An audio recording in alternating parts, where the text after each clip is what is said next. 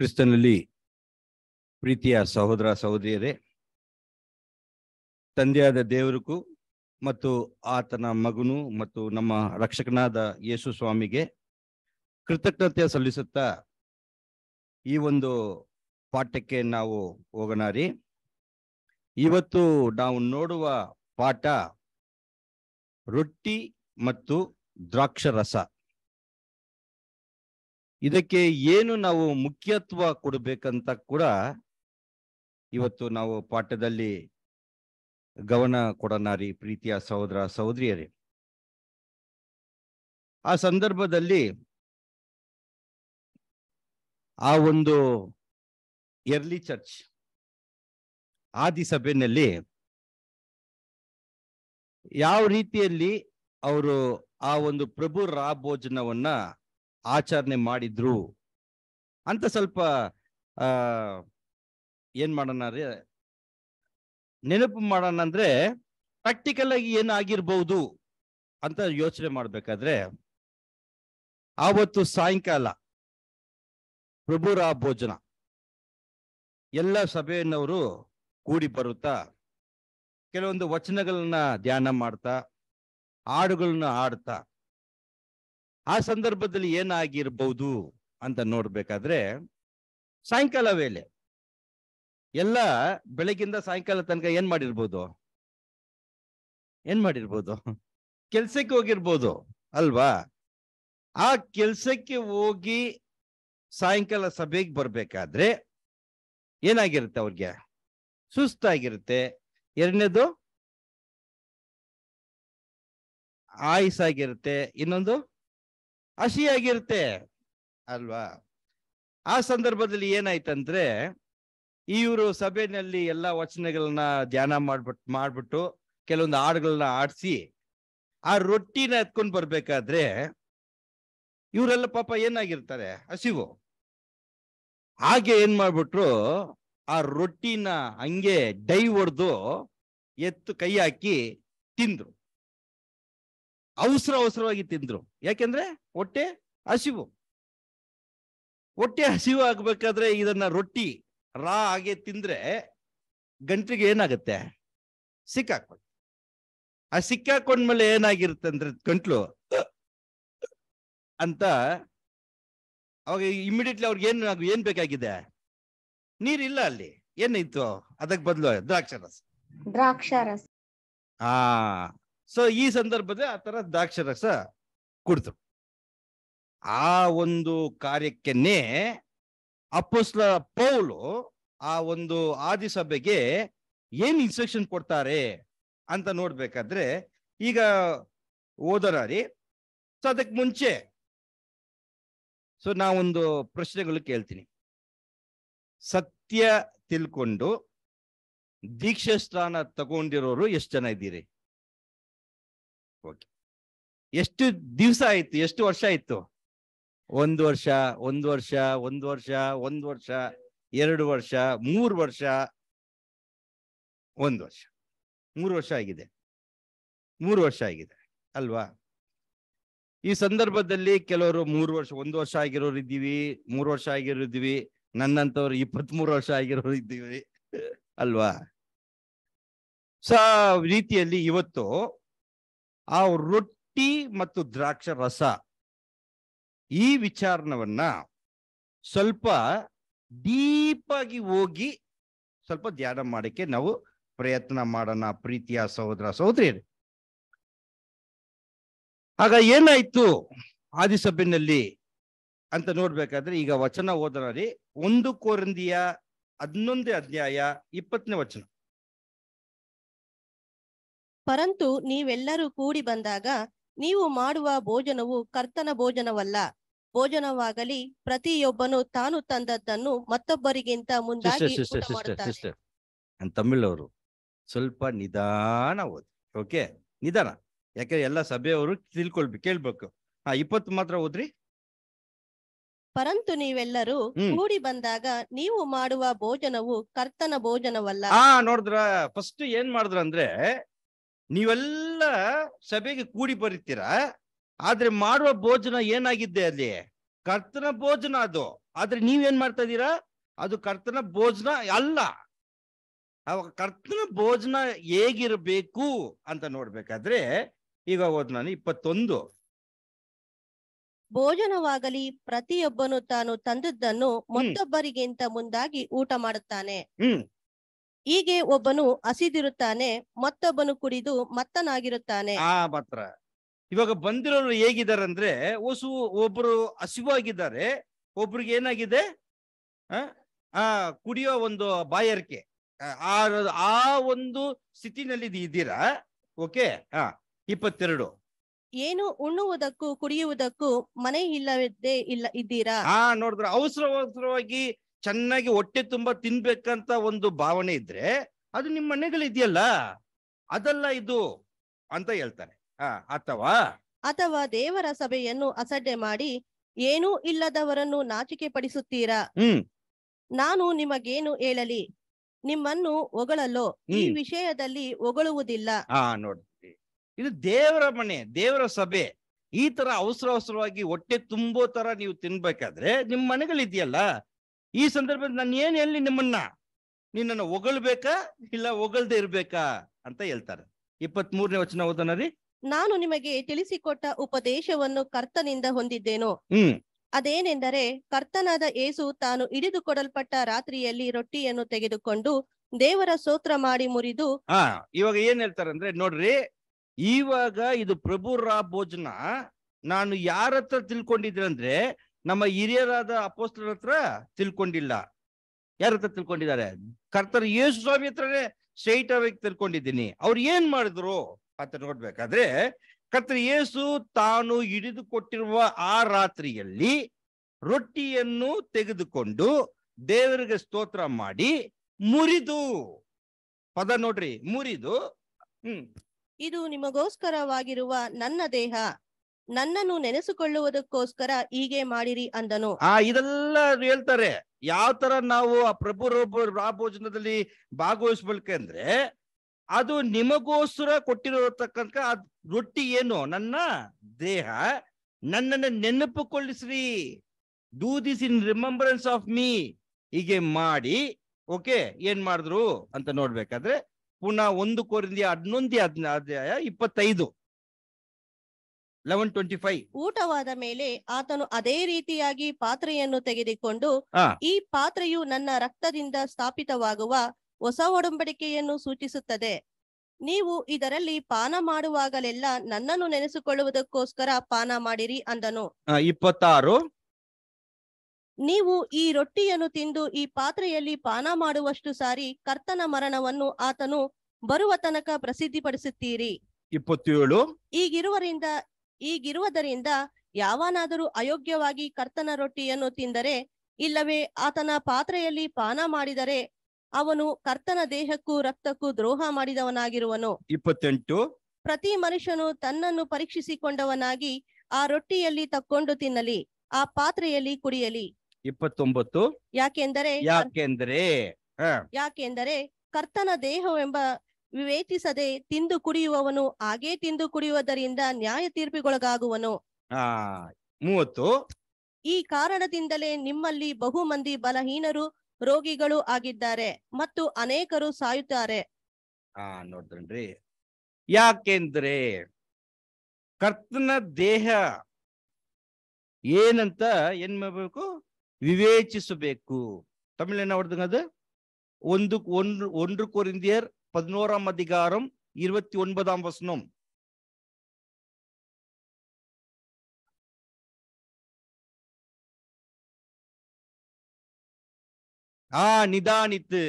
ನಿಧಾನಿತ್ತು. ಓಕೆங்களா? ಏನ್ ಮಾಡ್ಬೇಕು? ವಿವೇಚಿಸಿ. ಇವಾಗ ಪ್ರಥಮವಾಗಿ ನಾವು ಏನ್ ಮಾಡ್ಬೇಕಂದ್ರೆ, ಆ ಒಂದು ಸಾಯಂಕಾಲ ಯಾವತ್ರಿ ಈ ವರ್ಷ ಯಾವಾಗ ಬರುತ್ತೆ? ಏಪ್ರಿಲ್ 4. ಎಲ್ಲಿ ಮಾಡ್ತೀರಾ? ಇಲ್ಲೇ ಮಾಡ್ತೀರಾ. ಓಕೆ, ಆವತ್ತು ಸಾಯಂಕಾಲ ಪ್ರಥಮವಾಗಿ ಏನ್ ಹೇಳುತ್ತೆ ವಚನ ಅಂದ್ರೆ, ಫಸ್ಟ್ ಏನ್ ಮಾಡ್ಬೇಕು? ವಿವೇಚಿಸಿ, ಆಲೋಚಿಸಿ, ನಿಧಾನಿತ್ತು. ಅವಸರವಾಗಿ ಬರ್ಬೇಡ್ರಿ. ಅದೇ ಪಾಯಿಂಟ್. ಇವಾಗ ಅಪೊಸ್ತಲ ಪೌಲು ಇವಾಗ ಏನ್ ಹೇಳ್ತಾರಂದ್ರೆ, ಅವತ್ತು ಸಾಯಂಕಾಲ ಏನ್ ಮಾಡ್ಬೇಡ್ರಿ, ಅವಸರ ಮಾಡ್ಬೇಡ್ರಿ, ನಿಧಾನಿಸಿ. ಓಕೆ, ನಿಧಾನಿಸಿ. ಇವಾಗ ಯಾವ ರೀತಿ, ಒಂದು ವೇಳೆ ನಿಧಾನಿಸಿಲ್ದೆ ಅವಸರವಾಗಿ ತಿಂದ್ರೆ ಏನ್ ತಪ್ಪು ಅಂತ ನೋಡ್ಬೇಕಾದ್ರೆ ಇವಾಗ ಓದೋಣ. 1 ಕೊರಿಂಥಿಯ 11:30 ಓದ್ರಿ. 30. ಈ ಕಾರಣದಿಂದಲೇ ನಿಮ್ಮಲ್ಲಿ ಬಹುಮಂದಿ ಬಲಹೀನರು ರೋಗಿಗಳು ಆಗಿದ್ದಾರೆ ಮತ್ತು ಅನೇಕರು ಸಾಯುತ್ತಾರೆ. ನೋಡಿದ್ರಿ 30 வாசிங்க. ஒருவேளை நாம் நிதானிக்கவில்லை என்றால்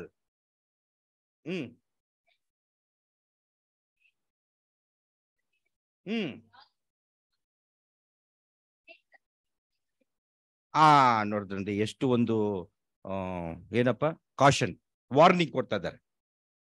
ಈ ಸಂದರ್ಭದಲ್ಲಿ ಇವಾಗ ಪಾಠದಲ್ಲಿ ನಾವು ಪ್ರಥಮವಾಗಿ ಏನು ಧ್ಯಾನ ಮಾಡ್ಬೇಕಂದ್ರೆ, ಆ ರೊಟ್ಟಿ ಅಂದ್ರೆ ಏನು.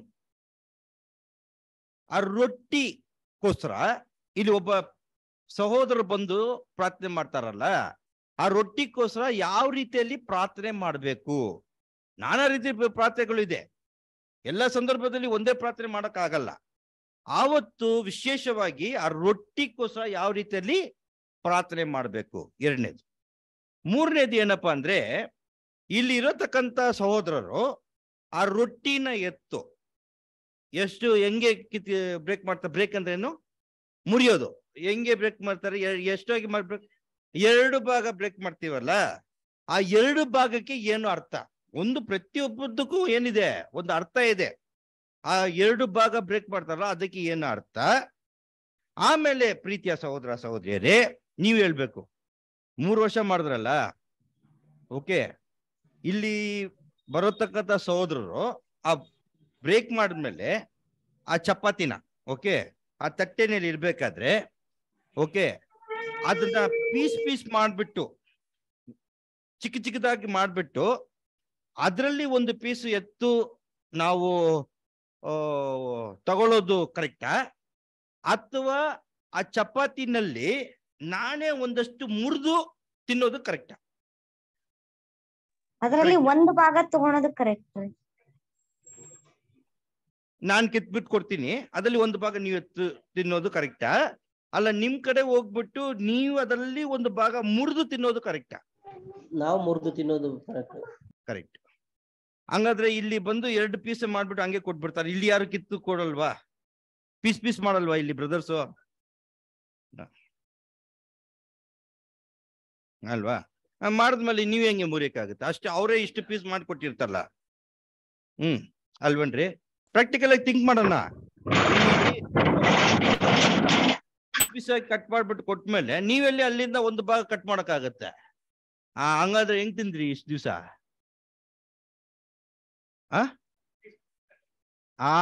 ಕರೆಕ್ಟ್ ಆಗಿ ಹೇಳ್ರಿ, ಅಲ್ವನ್ರಿ? ಯಾಕಂದ್ರೆ ಇಲ್ಲಿ ಪೀಸ್ ಮಾಡ್ಬಿಟ್ರಲ್ಲ, ಇಷ್ಟಿಷ್ಟು ಪೀಸ್ ಮಾಡಿದ್ಮೇಲೆ ಅಲ್ಲಿಂದ ಹೆಂಗೆ ಕಿತ್ತು ತಿನ್ನಕ್ಕಾಗತ್ತೆ ಅಲ್ವಾ? ಸೊ ಹಾಗೆ ನೀವೇನ್ ಮಾಡಿದ್ರಿ, ಹಾಗೆ ತಗೊಂಡ್ರಿ. ಇವಾಗ ಪ್ರಶ್ನೆ ಏನಪ್ಪಾ ಅಂದ್ರೆ, ಹಾಗೆ ತಿನ್ನೋದು ಸರಿನಾ, ಇಲ್ಲ ನಿಮ್ ಜಾಗಕ್ಕೆ ಬಂದು ನೀವು ಒಂಚೂರು ಕಟ್ ಮಾಡಿ ತಿನ್ನೋದು ಸರಿನಾ? ಇದು ಪಾಯಿಂಟು. ಹಾಗೆ ತಿನ್ನೋದು ಸರಿನಾ? ಓಕೆ, ನೋಡೋಣ. ಓಕೆ, ಯಾಕೆ ಇದು ಪೀಸ್ ಮಾಡ್ತಾರಂದ್ರೆ ಪ್ರಾಕ್ಟಿಕಲ್ ಆಗಿ ಥಿಂಕ್ ಮಾಡ್ತಾರೆ. ಓಕೆ, ಈ ಸಭೆಯಲ್ಲಿ ಚಪಾತಿ ಯಾರು ಮಾಡ್ತಾರ? ಅಮ್ಮ ಮಾಡ್ತಾರ? ಅಥವಾ ಸಿಸ್ಟರ್ಗೆ ಏನ್ ಭಯ ಅಂದ್ರೆ, ಒಂದು ಚಪಾತಿ ಮಾಡಿದ್ಮೇಲೆ ಎಲ್ಲ ಇಷ್ಟಿಷ್ಟು ತಿನ್ಬಿಟ್ರೆ ಆಮೇಲೆ ಏನಾಗುತ್ತೆ? ಸಿಗಲ್ಲ. ಅದಕ್ಕೆ ಏನ್ ಮಾಡ್ತಾರೆ, ಹುಷಾರಾಗಿ ರಾಜು ಬ್ರದರ್ ಟಕ್ ಟಕ್ ಟಕ್ ಟಕ್ ಅಂತ ಕಟ್ ಮಾಡ್ಬಿಡ್ತಾರೆ. ಇದು ಯಾಕಪ್ಪ ಆಚಾರ ಅಂತ. ಓಕೆ, ಸೊ ಇದು ಒಂದು ಪಾಯಿಂಟ್ ಇರ್ಲಿ. ಓಕೆ, ಇದೆಲ್ಲ ಥಿಂಕ್ ಮಾಡ್ಬೇಕು. ಇನ್ನ ಕೇವಲ ಎಷ್ಟು ದಿವಸ ಇದೆ? 2 ದಿವಸ ಇದೆ. ಸೊ ಇನ್ನೊಂದು ಕಡೆ ಹೋಗೋಣ. ದ್ರಾಕ್ಷರಸ ಎಂದ್ರೆ ಅದು ಯಾವುದಕ್ಕೆ ಛಾಯವಾಗಿದೆ? ಅದು ಒಂದು. 2ನೇದು, ದ್ರಾಕ್ಷರಸಕ್ಕೋಸ್ಕರ ಒಬ್ಬ ಸಹೋದರರು ಬಂದು ಇಲ್ಲಿ ಪ್ರಾರ್ಥನೆ ಮಾಡ್ಬೇಕಾದ್ರೆ ಆ ದ್ರಾಕ್ಷರಸಕ್ಕೋಸ್ಕರ ಯಾವ ರೀತಿಯಲ್ಲಿ ಪ್ರಾರ್ಥನೆ ಮಾಡಬೇಕು? ಒಂದು. 2ನೇದು, ಆ ದ್ರಾಕ್ಷರಸನ ನಾನು ಒಂದು ಸಭೆಯಲ್ಲಿ ಏನಾಯ್ತಂದ್ರೆ, ಆ ದ್ರಾಕ್ಷರಸ ಮಾಡಿದ್ರು, ಹಿಂಗ್ ಮಾಡ್ಬಿಟ್ಟು ಆ ಬಾಯಿ ತೆಗಿರಿ ಅಂತ ಟಕ್ ಟಕ್ ಟಕ್ ಟಕ್ ಅಂತ ಹಾಕೊಂಡು ಹೋದ್ರು. ಯಾಕಂದ್ರೆ ಅವ್ರಿಗೆ ಏನಾಗ್ಬಿಡುತ್ತೆ, ಇದು ಖಾಲಿ ಆಗ್ಬಿಟ್ರೆ ಕಷ್ಟ. ಅದು ಸರಿನಾ? ಅಥವಾ ದ್ರಾಕ್ಷರಸನ ಎತ್ಕೊಂಡ್ ಬರ್ತೀನಿ, ಓಕೆ, ನೀವು ಇದನ್ನೇ ತಗೊಂಡ್ಬಿಟ್ಟು ಕುಡಿಯೋದು ಸರಿನಾ? ಇಲ್ಲ ನಾನು ಹಿಂಗ್ ಕೊಟ್ಟು ನೀವು ಅದನ್ನ ತೆಗೆದು ಸರಿನಾ? ಹಿಂಗ್ ಬರುತ್ತೇರಿ, ಓಕೆ, ಹಿಂಗ್ ಇಟ್ಟಿರ್ತೀನಿ, ನೀವೇ ತೆಗೆದ್ಬಿಟ್ಟು ಕುಡಿಯೋದು ಸರಿನಾ? ಅಥವಾ ತಗೊಳ್ರಿ ಸಿಸ್ಟರ್ ಅಂತ ಹೇಳ್ಬಿಟ್ರೆ ನೀವು ಅದನ್ನ ತಗೊಳ್ತೀರಿನಾ? ಯಾವ್ದು? ನಾವೇ ತಗೊಂಡು ಕುಡಿಯೋದು ಸರಿ. ಇದೆಲ್ಲ ಯೋಚನೆ ಮಾಡ್ಬೇಕಾಗಿತ್ತು. ಇವಾಗ ಫಾರ್ ಎಕ್ಸಾಂಪಲ್ ಅಲ್ಲಿ ನಮ್ಮ ಸಹೋದರರು ಹಿಂಗೆ ದ್ರಾಕ್ಷಾರಸ ಎತ್ಕೊಂಡ್ ಬರ್ತಾರೆ, ನೀವು ಕೊನೆಗಿದ್ದೀರಾ, ಏನ್ ಮಾಡ್ತಾರೆ? ಬ್ರದರ್ ಸಿಸ್ಟರ್ ಕೊಟ್ಬಿಡ್ರಿ ಅಂತ ಹೇಳ್ತೀವಿ. ಅವ್ರು ಏನ್ ಮಾಡ್ತಾರೆ ಅದನ್ನ? ಹೆಂಗೆ ನೀವು ತೆಗ್ದ್ರಿ? ಹಂಗಾದ್ರೆ ಅವ್ರು ಕೊಟ್ಮೇಲೆ ಕುಡಿದ್ರಿ. ಪ್ರಾಕ್ಟಿಕಲ್ ಆಗಿ ನೋಡ್ಬೇಕಾಗುತ್ತೆ, ಸರಿನಾ? ಸೊ ಇವೆಲ್ಲ ನಾವು ಯೋಚನೆ ಮಾಡ್ಬೇಕು, ಆಲೋಚನೆ ಮಾಡೋಣ. ಸರಿ, ಇವಾಗ ಇನ್ನೊಂದು ವಿಚಾರಕ್ಕೆ ಹೋಗೋಣ. ಆ ರೊಟ್ಟಿ ಬಗ್ಗೆ ಪ್ರಭು ಯೇಸು ಸ್ವಾಮಿ ಏನೆಲ್ಲ ಮಾತಾಡಿದ್ರು ಅಂತ ನೋಡ್ಬೇಕಾದ್ರೆ ಓದನ ವಚನ ಮತ್ತಾಯ 26ನೇ ಅಧ್ಯಾಯ 26ನೇ ವಚನ.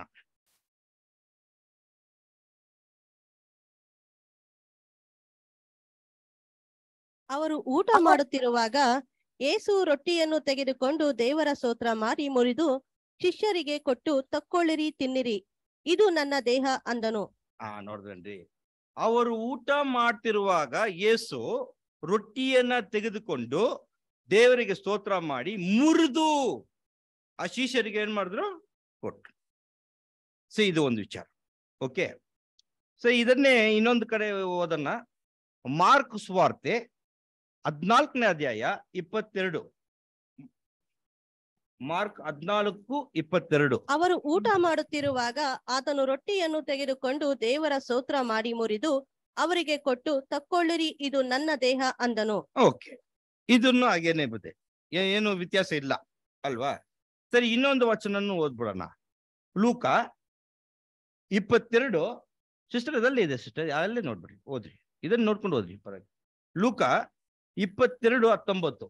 ಬಳಿಕ ಆತನು ರೊಟ್ಟಿಯನ್ನು ತೆಗೆದುಕೊಂಡು ಸ್ತೋತ್ರ ಮಾಡಿ ಮುರಿದು ಅವರಿಗೆ ಕೊಟ್ಟು, ಇದು ನಿಮಗೋಸ್ಕರ ಕೊಟ್ಟಿರುವ ನನ್ನ ದೇಹ, ನನ್ನನ್ನು ನೆನೆಸಿಕೊಳ್ಳುವುದಕ್ಕೋಸ್ಕರ ಹೀಗೆ ಮಾಡಿರಿ ಅಂದನು. ಸರಿ, ಸಾಕು, ಇವಾಗ ಗಮನ ಕೊಡ್ರಿ.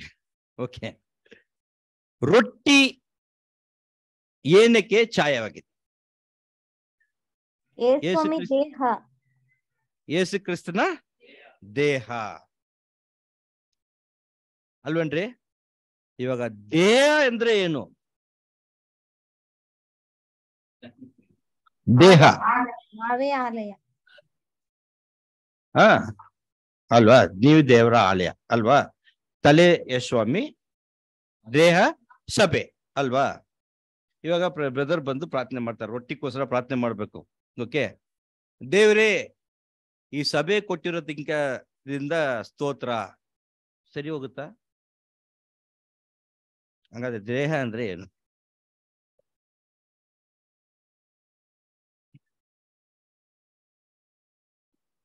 ದೇಹ ಅಂದ್ರೆ ಏನು ಯೋಚನೆ ಮಾಡೋಣ.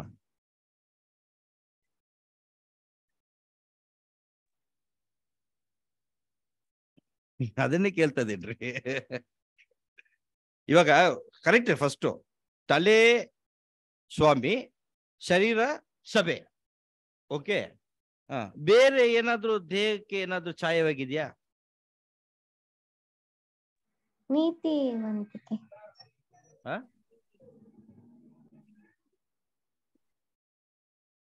ದೇಹ ಅಷ್ಟೇ, ದೇಹನೇ, ಬಾಡಿ.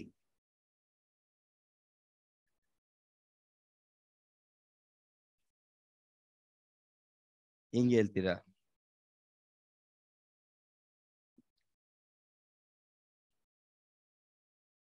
ಇವಾಗ ಹೆಂಗೆ ಪ್ರಾರ್ಥನೆ ಮಾಡ್ಬೇಕು ಇವಾಗ? ರೊಟ್ಟಿ ಬಂದು ಯೇಸು ಸ್ವಾಮಿನ ದೇಹ ಅಲ್ವಾ? ಇವಾಗ ದೇಹ ಅಂದ್ರೆ ಒಂದು ಬಂದು ನೀವ್ ಹೇಳಿದ್ ಸರಿನೇ, ಸಭೆಗೆ ವಹಿಸ್ತೀವಿ. ಕರೆಕ್ಟ್ ಅಲ್ವನ್ರಿ? ಇವಾಗ ದೇವರ ವಾಕ್ಯ ಅಲ್ವಾ ದೇಹ ಅಂದ್ರೆ? ಇವಾಗ ಬ್ರದರ್ ನಿಮ್ಮನ್ನೇ ಕರಿತೀನಿ. ಓಕೆ, ಈ ರೊಟ್ಟಿಗೋಸ್ಕರ ಪ್ರಾರ್ಥನೆ ಮಾಡಿ ಅಂತ ಹೇಳ್ಬೇಕಾದ್ರೆ, ದೇವ್ರೇ ಇಷ್ಟು ವರ್ಷ ಕಾಲ ನಮ್ಗೆ ದೇವರ ವಾಕ್ಯ ಸತ್ಯ ಕೊಟ್ಟಿದ್ದೀರಾ, ಅದಕ್ಕೋಸ್ಕರ ಸ್ತೋತ್ರ. ಸರಿ ಹೋಗುತ್ತಾ ಪ್ರಾರ್ಥನೆ? ಮತ್ತೆ ದೇಹ ಅಂದ್ರೆ ಏನು?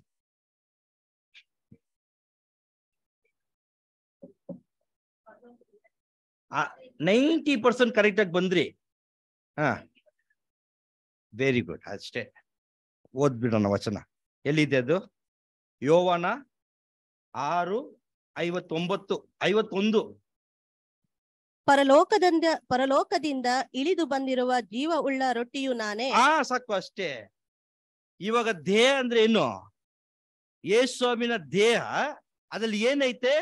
ಜೀವ ಇದೆ. ಆ ಜೀವಕ್ಕೋಸ್ಕರನೇ ನಾವು ಏನ್ ಮಾಡ್ಬೇಕಾಗತ್ತೆ? ಇವಾಗ ಏನು ಕರೆಕ್ಟ್ ಆಗಿ ಓದ್ರಿ ಅದನ್ನ.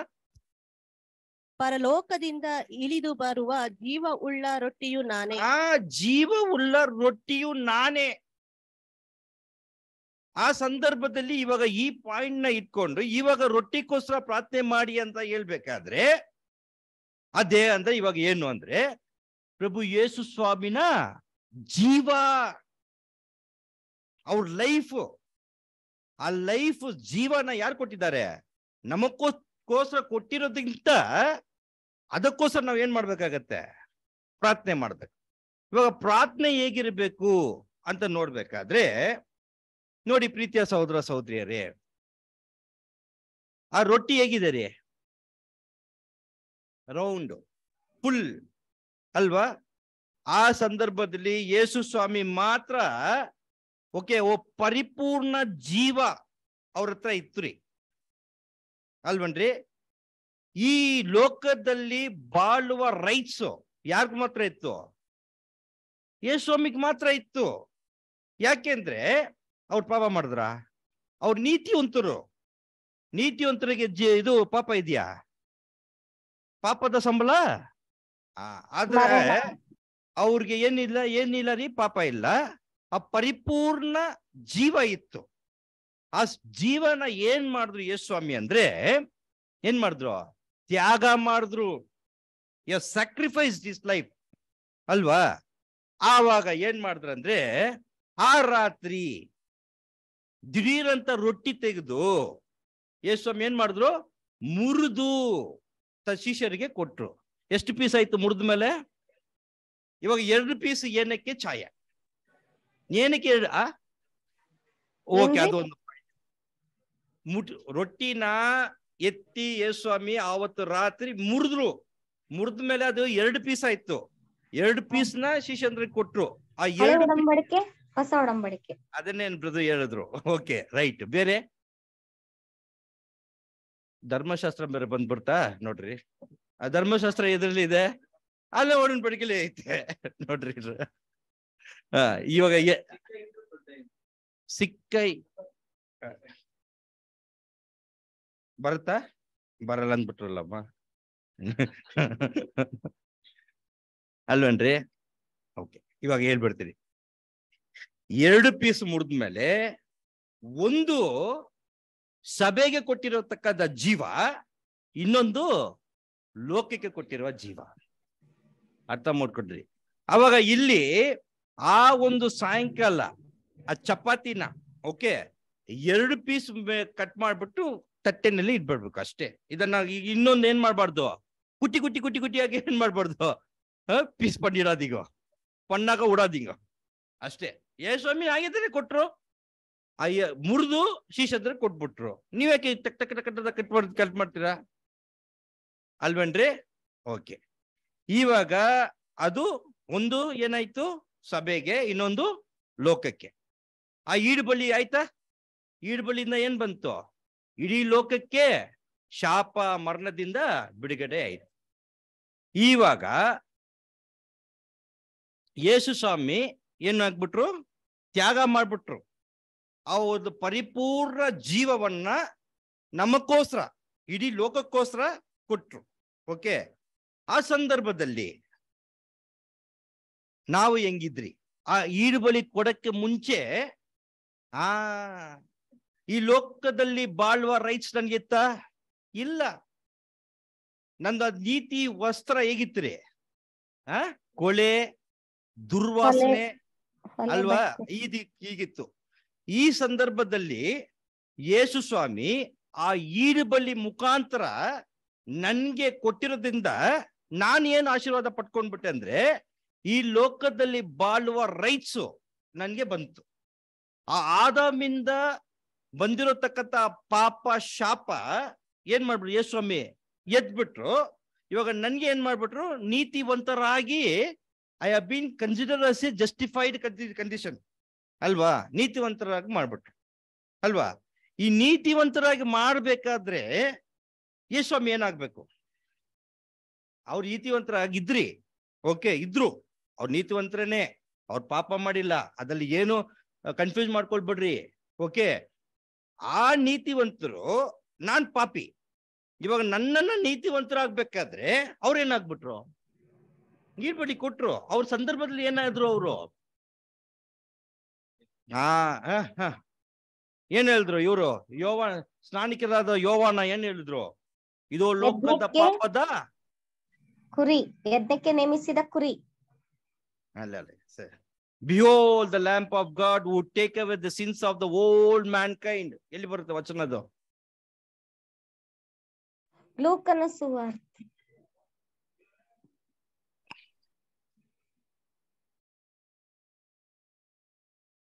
ಸಿಕ್ತಾ?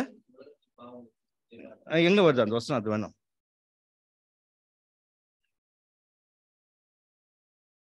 ಸಿಕ್ತಾ? ಅಷ್ಟು ಬೇಗ ಸಿಗಲ್ಲ.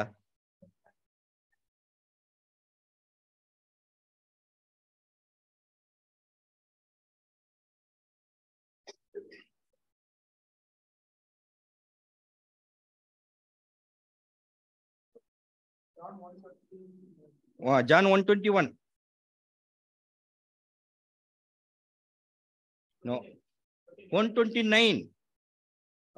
ಯೋವಾನ 1:29. ಮರುದಿನ ಯೋಹಾನನು ತನ್ನ ಕಡೆಗೆ ಬರುವ ಯೇಸುವನ್ನು ನೋಡಿ, ಅಗೋ, ಯಜ್ಞಕ್ಕೆ ದೇವರು ನೇಮಿಸಿದ ಕುರಿ, ಲೋಕದ ಪಾಪವನ್ನು ನಿವಾರಣೆ ಮಾಡುವವನು. ಅಲ್ವನ್ರಿ? ಸೊ ಈಗ ಚೆನ್ನಾಗಿ ಯೋಚನೆ ಮಾಡ್ರಿ, ಓಕೆ. ಉಲಗತ್ತಿನ ಪಾವತ್ತೈ ಸುಮಂದು ತೀರ್ಥ ದೇವ ಆಟಿಕುಟಿ ಐಟಾರ್. ಈ ಲೋಕದ ಪಾಪವನ್ನ ಏನ್ ಮಾಡ್ಬಿಟ್ರು ಅವರು ಅನ್ಕೊಂಡ್ಬಿಟ್ರು, ಓದ್ಕೊಂಡ್ಬಿಟ್ರು. ಅದಕ್ಕೆ ವಚನ ಓದೋಣ ನೋಡಿ. ಯೆಶಾಯ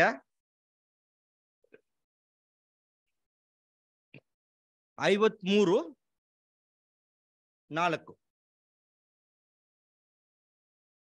படி.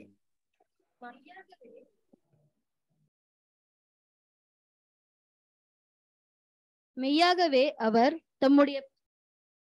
நம்முடைய பாடுகளை ஏற்றுக்கொண்டு நம்முடைய துக்கங்களை சுமந்தார். நாமோ அவர் தேவனால் அடிபட்டு வாதிக்கப்பட்டு சிறுமைப்பட்டவர் என்று எண்ணினோமே. ಸಿಸ್ಟರ್ ಈ ಕಡೆ ಬಂದ್ಬಿಡಿ, ನೀವು ಪಕ್ಕದಲ್ಲಿ ಬಂದ್ಬಿಡಿ, ಮೈಕ್ ಹಂಚ್ಕೊಳ್ಳೋಣ.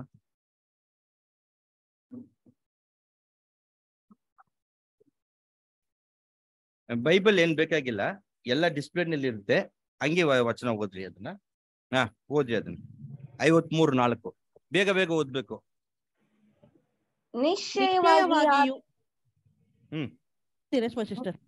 ನಿಶ್ಚಯವಾಗಿ ಆತನು ನಮ್ಮ ಸಂಕಟಗಳನ್ನು ಸಹಿಸಿಕೊಂಡು ನಮ್ಮ ದುಃಖಗಳನ್ನು ಹೊತ್ತನು.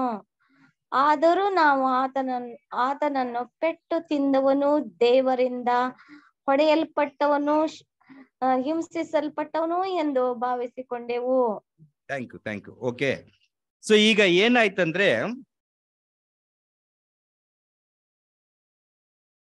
ನಮ್ಮ ಕರ್ತನಾದ ಯೇಸು ಸ್ವಾಮಿ ನೀತಿವಂತರು, ಅವರು ತ್ಯಾಗ ಮಾಡೋದ್ರಿಂದ ನಾವು ಪಾಪಿಗಳು, ನಮ್ಮನ್ನ ನೀತಿವಂತರಾಗಿ ನಮ್ಮ ಪಾಪಗಳನ್ನ ಏನ್ ಮಾಡ್ಬಿಟ್ರು ಅವರು ಓದ್ಕೊಂಡ್ಬಿಟ್ರು.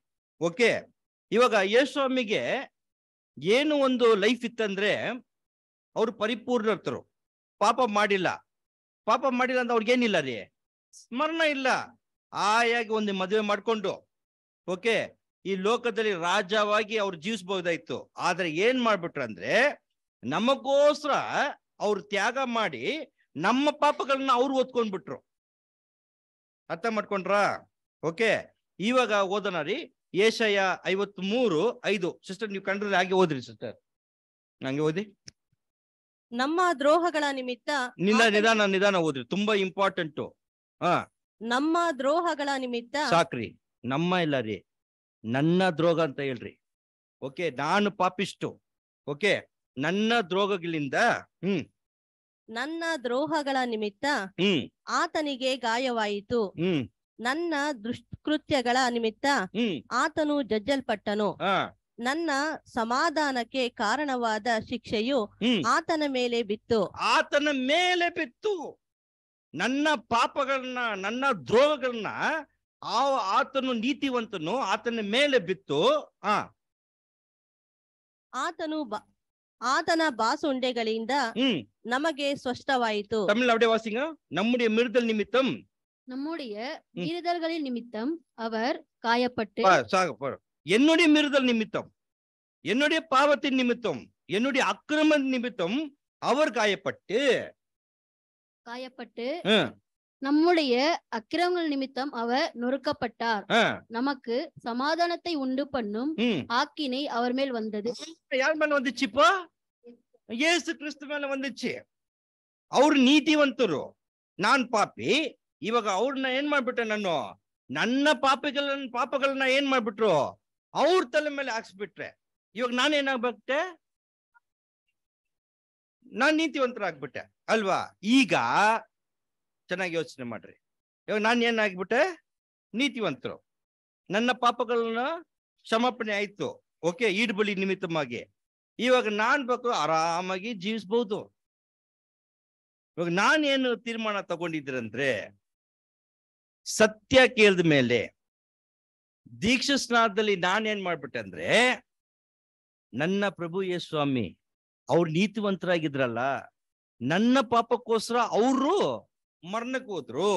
ಇವಾಗ ನಾನೇನ್ ಮಾಡ್ಬೇಕಾದ್ರೆ 2000 ಈಚೆ ನನ್ನ ಸ್ವಾಮಿ ಯಾವ ತರ ಜೀವಿಸಿದ್ರು ಅದೇ ಜೀವನನ, ಅದೇ ಹೆಜ್ಜೆ ಜಾಡಿಯಲ್ಲಿ ನಾನು ನಡಿತೀನಿ ಅಂತ ಆ ದೀಕ್ಷಾ ಸ್ಥಾನದಲ್ಲಿ ತಂದೆಯಾದ ದೇವರ ಹತ್ರ ನಾನು ಏನ್ ಮಾಡ್ಕೊಂಡ್ಬಿಟ್ಟೆ, ಒಂದು ಒಡಂಬಡಿಕೆ ಮಾಡ್ಬಿಟ್ಟು ಆವತ್ತು ಏನ್ ಮಾಡ್ತಾ ಇದ್ದೀನಿ ಅಂದ್ರೆ, ಆ ರೊಟ್ಟಿ ಆವತ್ತು 2000 ವರ್ಷ ಈಚೆ ಪ್ರಭು ಯೇಸು ಸ್ವಾಮಿ ಮುರಿದು ಶಿಷ್ಯನ್ ಕೊಟ್ಬಿಟ್ರು.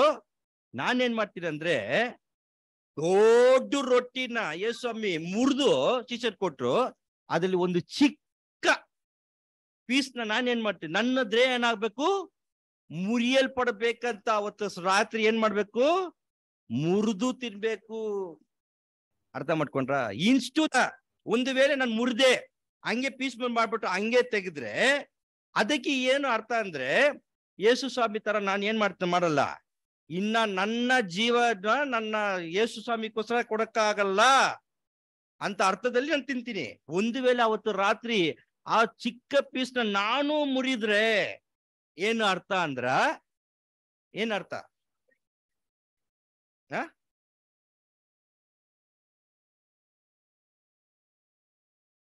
Very good. ವಚನ ಓದಲ್ಲ. ಫಿಲಿಪಿಯರಿಗೆ 1:29 ಓದ್ರಿ, ಪರವಾಗಿಲ್ಲ. ಹೇಗೆಂದರೆ ಕ್ರಿಸ್ತನ ಮೇಲೆ ನಂಬಿಕೆ ಇಡುವುದು, ಆತನಿಗೋಸ್ಕರ ಬಾಧೆಯನ್ನು ಅನುಭವಿಸುವುದು ನಿಮಗೆ ಅನುಗ್ರಹವಾಗಿ ದೊರೆಯಿತು. பாத்தீங்களா என்ன சொல்லிட்டாருனாக்கா,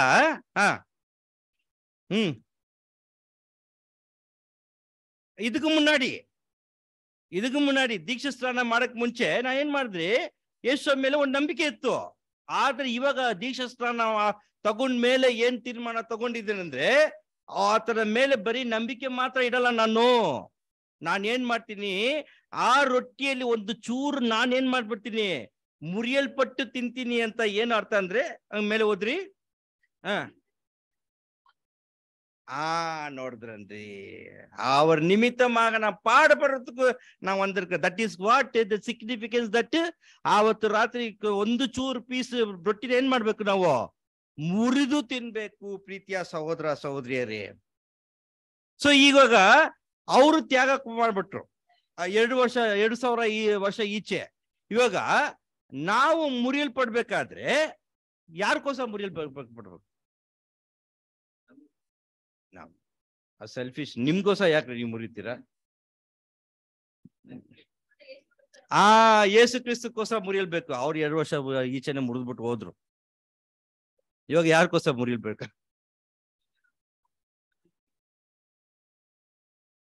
என்னங்க? கரெக்ட் அம்மா. இன்னைக்கு அவர் 2 வருஷம் ஆயிடுச்சு. அவர் போயிட்டாரு, அவரு பரலோகத்துக்கு போயிட்டாரு. இப்ப நீங்க கட் பண்ணணும் அந்த பீஸ்ல. இயேசு கிறிஸ்துவோட பாடுகளை எனக்கோ ஒரு பங்குன்னு நீ கட் பண்றீங்க இல்லையா? என்ன யாருக்கோಸ್ಕರ பண்ணணும்? ನಿಮ್ಗೋಸ್ಕರ. ಏನು ಸ್ವಾರ್ಥಿಗಳ್ರಿ ನೀವು? ಲೋಕಕ್ಕೋಸ್ಕರನಾ? ಸಭೆ ಮಕ್ಕಳಕ್ಕೋಸ್ಕರ. Okay, 1 point correct. ಇನ್ನೊಂದು, ಕ್ರಿಸ್ತನ ಮರಣದಲ್ಲಿ ಪಾಲು ತಗೋಬೇಕಲ್ಲ. ಓಕೆ, ಅರ್ಧ ಕರೆಕ್ಟ್, 50%. ಓದೋಣ ವಚನ, ಮಾರ್ಕ್ 8:35. ತನ್ನ ಪ್ರಾಣವನ್ನು ಉಳಿಸಿಕೊಳ್ಳಬೇಕೆಂದಿರುವವನು ಅದನ್ನು ಕಳಕೊಳ್ಳುವನು, ಆದರೆ ನನ್ನ ನಿಮಿತ್ತವಾಗಿಯೂ ಸುವಾರ್ತೆಯ ನಿಮಿತ್ತವಾಗಿಯೂ ತನ್ನ ಪ್ರಾಣವನ್ನು ಕಳಕೊಂಡವನು ಅದನ್ನು ಉಳಿಸಿಕೊಳ್ಳುವನು. ಅದಿಲ್ಲ ಇಲ್ಲ ಬ್ರದರ್. ಸರಿ ಸರಿ, ನಿಮ್ಗೆ ಅರ್ಥ ಆಯ್ತಾ? No problem. ಓಕೆ, படிங்க அது.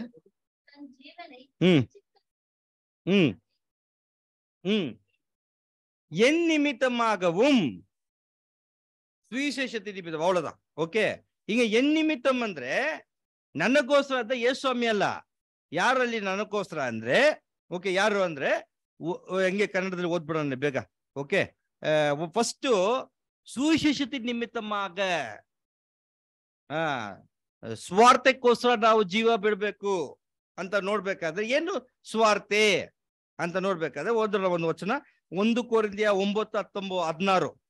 ನಾನು ಸುವಾರ್ತೆಯನ್ನು ಸಾರಿದರೂ ಹೊಗಳಿಕೊಳ್ಳುವುದಕ್ಕೆ ನನಗೇನು ಆಸ್ಪದವಿಲ್ಲ. ನೋಡ್ರಿ, ಇವಾಗ ಆ ರೊಟ್ಟಿ ಮುರಿಲ್ಪಟ್ಟು ನಾನು ತಿನ್ಬೇಕಾದ್ರೆ ಏನ್ ನಾನು ತೀರ್ಮಾನ ತಗೊಳ್ತೀನಿ ಅಂದ್ರೆ, ಸ್ವಾರ್ಥಕ್ಕೋಸ್ಕರ ನಾನು ಜೀವ ಬಿಡ್ಬೇಕು. ಇನ್ನೊಂದು ನನಗೋಸ್ಕರ ಅಂತ ನೋಡ್ಬೇಕಾದ್ರೆ, ಯಾರು ನನಗೋಸ್ಕರ ಅಂದ್ರೆ ಇತರ ಸಭೆಗೋಸ್ಕರ, ಸಹೋದರ ಸಹೋದರಿಗೋಸ್ಕರ. ಒಂದು ವಚನ ಓದೋಣ, 1 ಯೋವಾನ 3:16. ಅದ್ರಲ್ಲಿದೆ ನೋಡ್ರಿ, ಹಂಗೆ. 1 ಯೋವಾನ 3:16 ಓದ್ರಿ. ಕ್ರಿಸ್ತನು ನಮಗೋಸ್ಕರ ತನ್ನ ಪ್ರಾಣವನ್ನು ಕೊಟ್ಟದ್ದಲ್ಲಿಯೇ ಪ್ರೀತಿ ಇಂಥದೆಂದು ನಮಗೆ ತಿಳಿದು ಬಂದಿದೆ. ನಾವು ಸಹ ಸಹೋದರರಿಗೋಸ್ಕರ ನಮ್ಮ ಪ್ರಾಣಗಳನ್ನು ಕೊಡುವ ಹಂಗಿನಲ್ಲಿದ್ದೇವೆ. ನೋಡಿದ್ರಿ. ಸೊ ಇದು ಮನಸ್ಸಲ್ಲಿ ಇಟ್ಕೊಂಡು ಅವತ್ತು ಭಾಗವಹಿಸಿ. ಇವಾಗ ನಾವು ಏನೇನ್ ಪಾಯಿಂಟ್ ನೋಡಿದೀವಿ ಅಂದ್ರೆ, ಆ ರೊಟ್ಟಿ ಅಂದ್ರೆ ಏನು? ಯೇಸು ಸ್ವಾಮಿನ ದೇಹ. ಆ ದೇಹ ಅಂದ್ರೆ ಏನು? ಯೇಸು ಸ್ವಾಮಿನ ಜೀವ. ಆ ಜೀವ ಬಂದು ಪರಿಪೂರ್ಣವಾಗಿತ್ತು, ನಮಗೋಸ್ಕರ ಅವ್ರು ತ್ಯಾಗ ಮಾಡಿರೋದ್ರಿಂದ. ಓಕೆ, ಆ ಒಂದು 2 ಪೀಸ್ ರೊಟ್ಟಿ ಮುರಿಯೋದು ಏನು ಅರ್ಥ ಛಾಯೆ ಅಂದ್ರೆ, ಒಂದು ಸಭೆಗೋಸ್ಕರ, ಇನ್ನೊಂದು ಲೋಕಕ್ಕೋಸ್ಕರ. ನಾವು ಬಂದು ಪಾಪಿಗಳು. ಅವ್ರ ಮರಣದಿಂದ ನಾವು ಏನಾಗ್ಬಿಟ್ರಿ? ನೀತಿವಂತರಾಗ್ಬಿಟ್ರಿ. ಅವ್ರು ಪಾಪಿ ಆಗ್ಬಿಟ್ರು. ಓಕೆ, ಪಾಪ ಮಾಡಿಲ್ಲ. ನಮ್ಮ ಪಾಪಗಳನ್ನ ಅವ್ರು ಏನ್ ಮಾಡ್ಬಿಟ್ರು? ಹೊಂದ್ಕೊಂಡ್ಬಿಟ್ರು. ಇವಾಗ ನಾವು ನೀತಿವಂತರಾಗ್ಬೇಕಾದ್ರೆ ನಮ್ಗೆಲ್ಲ ರೈಟ್ಸ್ ಐತೆ, ಯಾವ ರೀತಿಯಲ್ಲಿ ಹೋಗ್ಬೇಕಾದ್ರೆ ನಾವು ಬಾಳ್ಬೋದು. ಆದ್ರೆ ನಾವು ಯಾವಾಗ ದೀಕ್ಷಾ ಸ್ನಾನ ತಗೊಂಡಿದ್ದೀವೋ, ದೇವರೊಂದಿಗೆ ಒಡನ್ಬಡಿಕೆ ಮಾಡಿದ್ದೀವೋ, ನಾನೇನ್ ತೀರ್ಮಾನ ತಗೊಂಡಿದ್ದೆ ಅಂದ್ರೆ, 2000 ವರ್ಷ ಈಚೆ ನನ್ನ ಸ್ವಾಮಿ ಅವ್ರು ಯಾವ ರೀತಿಯಲ್ಲಿ ಜೀವ ಬಿಟ್ಕೊಟ್ರು, ಯಾವ ರೀತಿಯಲ್ಲಿ ತ್ಯಾಗ ಕೊಟ್ರು, ಅದೇ ರೀತಿಯಲ್ಲಿ ನಾನು ಕೂಡ ಅವ್ರ ಹೆಜ್ಜೆ ಜಾಡಿಯಲ್ಲಿ ನಡ್ಬೇಕಾದ್ರೆ ನಾನು ಕೂಡ ನನ್ನ ಸಹೋದರಕ್ಕೋಸ್ಕರ ತ್ಯಾಗ ಮಾಡ್ತೀನಿ, ಸ್ವಾರ್ಥಕ್ಕೋಸ್ಕರ ತ್ಯಾಗ ಮಾಡ್ತೀನಿ ಅಂತ ಛಾಯಕ್ಕೆ ಆ ರೊಟ್ಟಿಯನ್ನು ನಾನೇನ್ ಮಾಡ್ತೀನಿ? ಅವತ್ತು ರಾತ್ರಿ ಮುರಿಯಲ್ಪಟ್ಟು ನಾನು ತಗೊಳ್ತೀನಿ. ಪ್ರೀತಿಯ ಸಹೋದರ ಸಹೋದರಿಯರು, ಇಷ್ಟು ಅರ್ಥ ಆಯ್ತಲ್ಲ ರೊಟ್ಟಿ ಬಗ್ಗೆ? ಏನಾದ್ರು ಡೌಟ್ ಇದೆಯಾ? Okay, next ಏನಾಯ್ತರ್ರಿ? ದ್ರಾಕ್ಷರಸ. ಓಕೆ, ದ್ರಾಕ್ಷರಸ ಮೊದ್ಲು ತಗೋಬೇಕಾ ರೊಟ್ಟಿ ತಗೋಬೇಕಾ? ಮೊದ್ಲು ಅದ್ರಲ್ಲಿ ಏನು ಡೌಟ್? ರೈಟ್. ಓಕೆ, ಇವಾಗ ದ್ರಾಕ್ಷರಸ ಅಲ್ವಾ? ಈ ದ್ರಾಕ್ಷರಸ ಯಾವ್ದಕ್ಕೆ ಛಾಯೆ? Very good. ಓಕೆ, ಇವಾಗ ರಕ್ತ ಅಂದ್ರೆ ಏನು? ರಕ್ತ ಅಂದ್ರೆ ಜೀವ. ಜೀವ. Very good. ಓಕೆ, ಸರಿ, ಕರೆಕ್ಟ್ ಆಗಿ ಹೇಳ್ಬಿಟ್ರಿ. ಇವಾಗ ಸ್ವಲ್ಪ ಚೆಕ್ ಮಾಡೋಣ. ಓಕೆ, ಓದೋಣ. ಒಂದು ಪದ ಇಟ್ಕೊಳ್ರಿ, ಆ ಪದದಿಂದಾನೇ ನಾವು ಇವಾಗ ಪಾಠಕ್ಕೆ ಮುಂದುವರಿಸ್ತೀವಿ. ಓದೋಣ. ಮತ್ತಾಯ ಸುವಾರ್ತ 26:28. ಇದು ನನ್ನ ರಕ್ತ, ಇದು ಒಡಂಬಡಿಕೆಯ ರಕ್ತ, ಇದು ಪಾಪಗಳ ಕ್ಷಮೆಗಾಗಿ ಬಹು ಜನರಿಗೋಸ್ಕರ ಸುರಿಸಲ್ಪಡುವ ರಕ್ತ. ಕರೆಕ್ಟ್ ಅಲ್ವನ್ರಿ? ಮತ್ತೊಂದ್ಸತಿ ಓದ್ರಿ ಇದನ್ನ. ಇದು ನನ್ನ ರಕ್ತ, ಇದು ಒಡಂಬಡಿಕೆಯ ರಕ್ತ, ಇದು ಪಾಪಗಳ ಕ್ಷಮೆಗಾಗಿ. ಪಾಪಗಳ ಕ್ಷಮೆಯಕ್ಕಾಗಿ. ಬ್ರದರ್, ನೀವು ನನ್ಗೆ ಹೆಲ್ಪ್ ಮಾಡ್ರಿ. ಪಾಪಕ್ಕೆ ಕ್ಷಮೆಯಕ್ಕಾಗಿ ಬಹು ಜನರಿಗೋಸ್ಕರ ಅಂತ ಬರ್ದಿದೆ. ಬಹುಜನ, ಅದ್ರ ಅರ್ಥ ಐತಲ್ಲ? ಬಹುಜನ, ಅನೇಕರ್ಕ. ಓಕೆವಾ? ಸರಿ, ಆಗ್ಯಾರಣ್ಣ. ಲೂಕ 22:20. ಲೂಕ 22:20. ಊಟವಾದ ಮೇಲೆ ಆತನು ಅದೇ ರೀತಿಯಾಗಿ ಪಾತ್ರೆಯನ್ನು ತೆಗೆದುಕೊಂಡು, ಈ ಪಾತ್ರೆಯು ನಿಮಗೋಸ್ಕರ ಸುರಿಸಲ್ಪಡುವ. ಅಲ್ಲಿ ಏನಿದೆ? ನಿಮಗೋಸ್ಕರ. ಅಲ್ಲಿ ಏನಾಗಿದೆ? ಬಹು ಜನ ಅಂತ ಐತ್ರಿ. ಇಲ್ಲಿ ಏನಾಗಿದೆ? ಉಂಗುಳಕ್ಕಾಗ, ನಿಮಗೋಸ್ಕರ. ಸರಿ ಬಿಡಿ. ಓಕೆ, ಇನ್ನೊಂದು ಸ್ವಾರ್ಥನ ಚೆಕ್ ಮಾಡ್ಬಿಡೋಣ. Okay, mark 14:24. ಅವರೆಲ್ಲರೂ ಅದರಲ್ಲಿ ಕುಡಿದರು. ಮತ್ತು ಆತನು ಅವರಿಗೆ, ಇದು ನನ್ನ ರಕ್ತ, ಇದು ಒಡಂಬಡಿಕೆಯ ರಕ್ತ, ಇದು ಬಹು ಜನರಿಗೋಸ್ಕರ ಸುರಿಸಲ್ಪಡುವ ರಕ್ತ. ಇಲ್ಲಿ ಏನಾಗಿದೆ? ಅನೇಕರು, ಬಹುಜನ. ಇವಾಗ ಒಂದು ತಾಳ್ಮೆಯಾದ ಪ್ರಶ್ನೆ ಏನಪ್ಪಾ ಅಂದ್ರೆ, ನಿಮಗೋಸ್ಕರನ ಇಲ್ಲ ಬಹುಜನಕ್ಕೋಸ್ಕರನ? ಎರಡು ಹೌದ್ರಿ. ಏನಪ್ಪಾ? ಎರಡು ಹೌದ್ರಿ. ತಪ್ಪಿಸ್ಕೊಂಡ್ಬಿಟ್ರ ಅವ್ರು ಇಬ್ರು. ಎರಡು ಕರೆಕ್ಟ್ ಅಂತಾರೆ. ಎರಡು ಔಟಾ? ಕರೆಕ್ಟ್ ಔಟಾ? ಏನಪ್ಪ? ಎರಡು ಕರೆಕ್ಟ್. ಎರಡು ಕರೆಕ್ಟ್. ಸ್ವಾಮಿ ಹೇಳಿದ್ ಕರೆಕ್ಟ್ ಇರ್ತೈತಿ. ಬಹುಜನಗಳಿಗೋಸ್ಕರ ಅಂತ ಹೇಳ್ತಾರೆ ನೋಡ್ರಿ ಅವ್ರು, ಅಲ್ವನ್ರಿ? ಸರಿ, ಇವಾಗ ಸಭೆಯನ್ನವ್ರು ನಾವು ಏನು ತೀರ್ಮಾನ ತಗೊಂಡ್ ಬರೋಣ. ಇವಾಗ ಪ್ರಭು ಯೇಸು ಸ್ವಾಮಿನ ರಕ್ತ ನಿಮಗೋಸ್ಕರ ಸುರಿಯಲ್ಪಟ್ಟಿರೋ ರಕ್ತನ ಇಲ್ಲ ಬಹುಜನರ ಸುರಿಯಲ್ಪಟ್ಟಿರೋ ರಕ್ತ? ಎಲ್ಲ ಮನುಕುಲಕ್ಕೋಸ್ಕರ. ಮೊದ್ಲೇಕ ಸಭೆ, ಆಮೇಲೆ ಇಡೀ ಲೋಕ ಬ್ರದರ್. ಒಂದು ಸಭೆ, ಇನ್ನೊಂದು ಲೋಕನ. ಹಿಂಗ. ಓಕೆ, ಸರಿ ಸರಿ. ಪಾಠ ಗಮನ ಕೊಡ್ರಿ. ಯಾರೋ ಹೆಸರು ಹೇಳ್ರಿ ನಿಮ್ದು? ಸಿಸ್ಟರಾ? ರೇಷ್ಮಾ ಸಿಸ್ಟರ್, ಆಮೇಲೆ ನಿಮ್ಮ ಹತ್ರ ಬರ್ತೀನಿ. Okay okay. ಇವಾಗ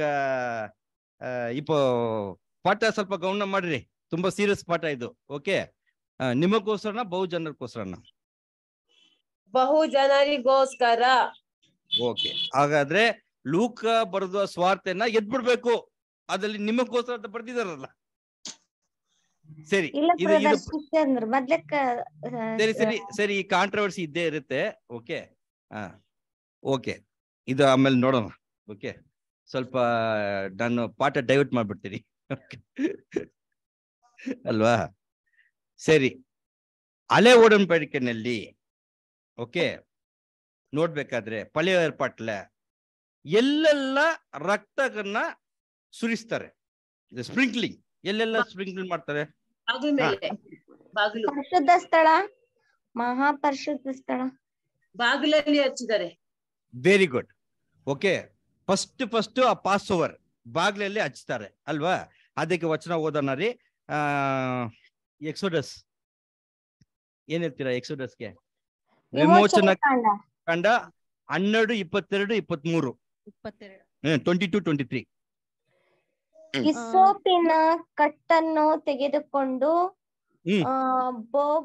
ಬೋಗುಣಿಯಲ್ಲಿರುವ ರಕ್ತದಲ್ಲಿ ಅದನ್ನು ಅದ್ದಿ ಬಾಗಿಲಿನ ಮೇಲಿನ ಅಡ್ಡ ಕಂಬಕ್ಕೂ ಪಕ್ಕದಲ್ಲಿರುವ 2 ನಿಲುವು ಕಂಬಗಳಿಗೂ ಹಚ್ಚಿರಿ. ನಿಮ್ಮಲ್ಲಿ ಯಾರು ಬೆಳಗಾಗುವವರೆಗೂ ಮನೆಯ ಬಾಗಿಲನ್ನು ಬಿಟ್ಟು ಹೋಗಬಾರದು. ಸರಿ ಇರಪ್ಪ, ನಮ್ಮ ಸಭೆಯಲ್ಲಿ ಓದಿಸ್ತೀನಿ, ನನ್ಗೆ ಅರ್ಥ ಆಗ್ತಲ್ಲ. 23 ಓದ್ರಿಪ್ಪ. ಯೆಹೋವನು ಐಗುಪ್ತ್ಯರನ್ನು ಹತ ಮಾಡುವುದಕ್ಕೆ ದೇಶದ ನಡುವೆ ಹಾದು ಹೋಗುವಾಗ ನಿಮ್ಮ ನಿಮ್ಮ ಮನೆ ಬಾಗಿಲಿನ ಮೇಲನ ಪಟ್ಟಿಯಲ್ಲಿಯೂ 2 ನಿಲುವು ಕಂಬಗಳಲ್ಲಿಯೂ ಆ ರಕ್ತವನ್ನು ಕಂಡು ಮುಂದಕ್ಕೆ ದಾಟಿ ಹೋಗುವವನು ನಿಮ್ಮ ಪ್ರಾಣ ತೆಗೆಯುವುದಕ್ಕೆ ಸಹಕಾರವನ್ನು ನಿಮ್ಮ ಮನೆಯಲ್ಲಿ ಬರಗೊಡಿಸುವುದಿಲ್ಲ. Okay okay okay. ಇವಾಗ ಲಿಂಟಲ್ ವಾಸ್ಕಾಲ್ತಲ ஒரு ரத்த தெளிப்பு வச்சு ஓகேங்களா. ಇಲ್ಲಿ ಹಳೆ ಒಡன்பಡಿಕೆಯಲ್ಲಿ ರಕ್ತವನ್ನ ಆ ವಾಸ್ಕಾಲ್ ಏನ್ ಹೇಳ್ತೀರಾ ಬಾಗಲದಲ್ಲಿ ಒಂದು ಸ್ಪ್ರಿಂಕಲ್ ಮಾಡ್ತೀವಿ. ಓಕೆ, ಒಂದು. ಎರಡನೇದು ಎಲ್ಲಿ ಅಮ್ಮ ಏನು ಹೇಳಿದ್ರಿ? ಪರಿಶುದ್ಧ ಸ್ಥಳ.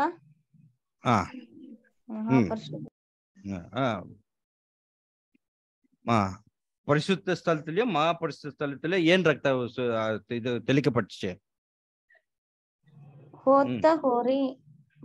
ಕುರಿ ರಕ್ತ. ಓರಿ ರಕ್ತ. ಓರಿ ರಕ್ತ ಅಲ್ವಾ? ಓದನ ಅದು ಲೆವಿಟಿಕಸ್ ಚಾಪ್ಟರ್ 16:14.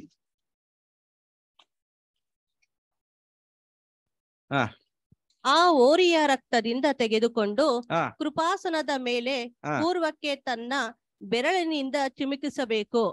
ಕೃಪಾಸನದ ಮುಂದೆ ಆ ರಕ್ತವನ್ನು ತನ್ನ ಬೆರಳಿನಿಂದ 7 ಸಾರಿ ಚಿಮುಕಿಸಬೇಕು. ಓರಿ ಚೆನ್ನಾಗಿ ಗಮನ ಕೊಡ್ರಿ ಪ್ಲೀಸ್. ಓಕೆ, ಓರಿ ರಕ್ತನ ಎಷ್ಟು ಸತಿ ಇದು ಮಾಡಿದ್ದಾರೆ? 7 ಸರಿ. ಓಕೆ, ಅದಾದ್ಮೇಲೆ ಕುರಿ ರಕ್ತ ಅದು ಎಷ್ಟು ಸತಿ ಮಾಡಿದ್ದಾರೆ? ಹಂಗೆ ಓದ್ರಿ, 15 ಓದ್ರಿ, ನಿಧಾನ ಓದ್ರಿ. ತರುವಾಯ ಆತನು ಜನರಿಗೋಸ್ಕರ ಪಾಪ ಬಲಿಯಾಗಿರುವ ಆಡನ್ನು ವಧಿಸಿ ಅದರ ರಕ್ತವನ್ನು ತೆರೆಯ ಒಳಗಡೆ ತಂದು ಓರಿಯ ರಕ್ತದಿಂದ ಮಾಡಿದಂತೆಯೇ ಕೃಪಾಸನದ ಮೇಲೆಯೂ ಮುಂದೆಯೂ ಚಿಮುಕಿಸಬೇಕು. ಎಷ್ಟು ಸತಿ ಇದು ಮಾಡಿದ್ದಾರೆ? ಅದು ಅದರಂತೆ ಅಂದ್ರೆ 7 ಸಾರಿ. ಅದು ಎಷ್ಟಲ್ಲ ಅಂತಿಲ್ಲ, ಒಂದೇ ಸತಿ. ಓಕೆನಾ? ಇವಾಗ ಓರಿಯ ರಕ್ತ ಬಂದು ಮಹಾಪರಿಶುದ್ಧ ಸ್ಥಳದಲ್ಲ 7 ಸರಿ ಮಾಡಿದ್ದಾರೆ. ಆಮೇಲೆ ಆಡಿನ ರಕ್ತ ಎತ್ಕೊಂಡು ಹೋಗ್ಬಿಟ್ಟು ಅದೇ ತರ ಏನ್ ಮಾಡಿದ್ದಾರೆ? 7 ಸಾರಿ ಮಾಡಿದ್ದಾರೆ. ಇದು ಏನಕ್ಕೆ? ಇದು ಓರಿ ಯಾರಿಗೆ ಛಾಯೆ ಆಗಿದೆ? ಓಕೆ, ಓಕೆನಾ? ಇವಾಗ ಓರಿ ಬಂದು ಯೇಸು ಕ್ರಿಸ್ತಗೆ ಛಾಯ. ಓಕೆ, ಯೇಸು ಕ್ರಿಸ್ತಗೆ ಇವಾಗ ಓರಿಯ ರಕ್ತ ಅಂದ್ರೆ ಯೇಸು ಸ್ವಾಮಿನ ರಕ್ತ ಇಲ್ಲಿ ಎಲ್ಲಿ 7 ಸರಿ ಇದಾಗಿದೆ? ಒಂದೇ ಸತಿ. ಏನಾಗಿದೆ ಅಂದ್ರೆ ಆ ಗೆತ್ಸೆಮನೆಯಿಂದ ಕಲ್ವಾರಿ ತನಕ ಯೇಸು ಸ್ವಾಮಿ ನಡಿಬೇಕಾದ್ರೆ 7 ಸಾರಿ ಅವ್ರ ರಕ್ತಗನ ಏನ್ ಮಾಡಿದ್ದಾರೆ? ಸುರಿಸಿದ್ದಾರೆ. ಫಸ್ಟ್ ಎಲ್ಲಪ್ಪ ಅಂದ್ರೆ ಬರ್ಕೊಳ್ರಿ ಬೇಕಾದ್ರೆ, ಇಲ್ಲ ನೋಡೋಣ, ಟೈಮ್ ಆಗ್ತಾ ಇದೆ, ಹಂಗೆ ತಲ್ಬಿಡೋಣ. ಲೂಕ 22:44 ಗೆತ್ಸೆಮನೆಯಲ್ಲಿ ಆ ಬೆವರು ರಕ್ತದಿಂದ ಸುರಿದ್ರು, ಅದು 1ನೇ ಸಾರಿ. ಎರಡನೇದು ಮತ್ತಾಯ 27:26 ಆ ಇದಲ್ಲಿ ಕೊರಡಿನಲ್ಲಿ ಹೊಡಿಬೇಕಾದ್ರೆ ಆ ರಕ್ತ ಬಂತು, ಇದು 2ನೇ ಸತಿ. 3ನೇ ಸತಿ ಮತ್ತಾಯ 27:29 ಆ ಗಡ್ಡನ ಇಳಿಬೇಕಾದ್ರೆ ಅದಲ್ಲಿ ಏನು ಬಂತು? ರಕ್ತ ಬಂತು, ಇದು 3ನೇದು.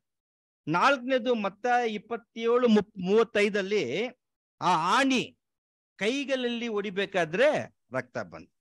ಮತ್ತೆ ಮತ್ತಾಯ 27:35 ಆ ಕಾಲ್ಗಳ ಮೇಲೆ ಹೊಡಿಬೇಕಾದ್ರೆ ರಕ್ತ ಬಂತು. 6ನೇ ಸತಿ ಮಾರ್ಕು 15:17 ಆ ಮುಳ್ಳು ಕಿರೀಟ ಆ ತಲೆ ಮೇಲೆ ಚುಚ್ಚಬೇಕಾದ್ರೆ ರಕ್ತ ಬಂತು. ಕೊನೆಗೆ ಯೋವಾನ 19:34 ಒಬ್ನು ಬಂದ ಸೇವಕನು, ಇವರು ಸತ್ತೋಗಿದ್ದಾರ ಬದುಕಿದಾರ ಅಂತ ಎತ್ತು ಆ ಈಟಿನ ಎತ್ಬಿಟ್ಟು ಆ ಎದೆಯಲ್ಲಿ ಚುಚ್ಚಬೇಕಾದ್ರೆ ರಕ್ತ ಮತ್ತು ನೀರು ಸುರಿಬೇಕಾದ್ರೆ ಈ ತರ ಎಷ್ಟೊತ್ತು ಬಂದಿದೆ? ಅಲ್ಲಿ ಬಂದು ಆಸರಿಪು ಗೂಡ ಇರುತ್ತಲ್ಲ, ಆ ಏನು ಓರಿ 7 ಸತಿ ಸ್ಪ್ರಿಂಕಲ್ ಮಾಡಿದ್ರು. ಇಲ್ಲಿ 7 ಸತಿ ಅವ್ರು ರಕ್ತ ಬಿಡಿಸಿದ್ರು. ಆಯ್ತಾ? ಇವಾಗ ಸಿಕ್ಕಾಕೊಂಡ್ರಿ ನೀವು. ಒಂದು ಬಾಗ್ಲಲ್ಲಿ ರಕ್ತ ಸ್ಪ್ರಿಂಕಲ್ ಮಾಡಿದ್ರು. ಎರಡನೇದು ಯಾವ್ದು? ಆಸರಿಪು ಗುಡಾರಂ, ಓಕೆ, ಟ್ಯಾಬರ್ನಾಕಲ್. 3ನೇದು ಹಳೆ ಒಡன்பಡಿಕೆಯಲ್ಲಿ ಎಲ್ಲಿ ರಕ್ತ ಸುರಿಸಿದ್ರು. ಅಲ್ಲೇ ಒಡಂಬಡಿಕೆ. ಅದಕ್ಕೂ ಇದಕ್ಕೂ ಸಂಬಂಧ ಇದೆಯಾ? ಇಲ್ಲ.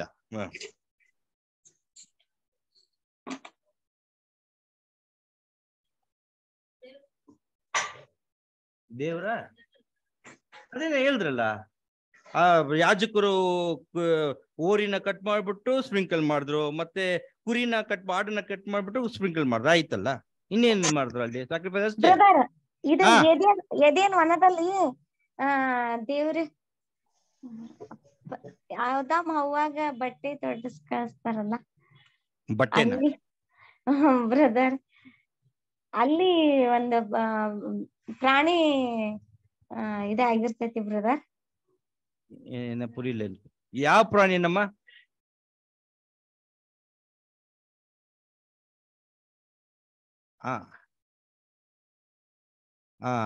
ಓಕೆ ಓಕೆ, ಗೊತ್ತಾಯ್ತು.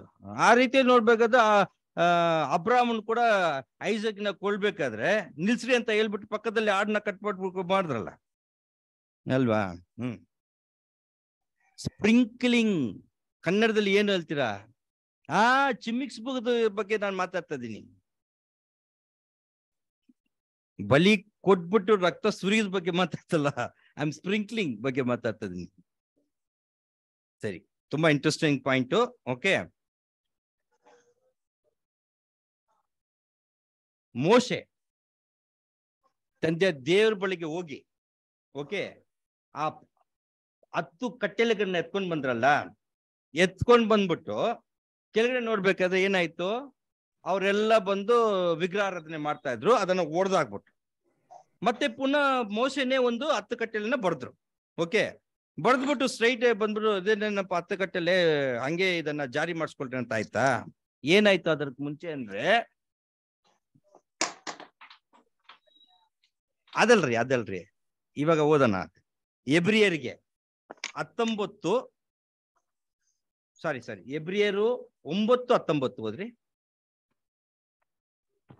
ಮೋಶೆಯು ದೇವರ ವಿಧಿಗಳನ್ನೆಲ್ಲ ಧರ್ಮಶಾಸ್ತ್ರದ ಪ್ರಕಾರ ಜನರಿಗೆಲ್ಲ ಹೇಳಿದ ಮೇಲೆ ನೀರು, ಕೆಂಪು ಉಣ್ಣೆ, ಹಿಸ್ಸೋಪ್ ಕಡ್ಡಿ ಇವುಗಳೊಂದಿಗೆ ಹೋರಿ ಕರಗಳ ಮತ್ತು ಹೋತಗಳ ರಕ್ತವನ್ನು ತೆಗೆದುಕೊಂಡು, ಇದು ದೇವರು ನಿಮಗೋಸ್ಕರ ವಿಧಿಸಿದ ಒಡಂಬಡಿಕೆಯನ್ನು ಸ್ಥಿರಪಡಿಸುವ ರಕ್ತವಾಗಿದೆ ಎಂದು ಹೇಳಿ ಅದನ್ನು ಗ್ರಂಥದ ಮೇಲೆಯೂ ಎಲ್ಲಾ ಜನರ ಮೇಲೆಯೂ ಪ್ರೋಕ್ಷಿಸಿದನು.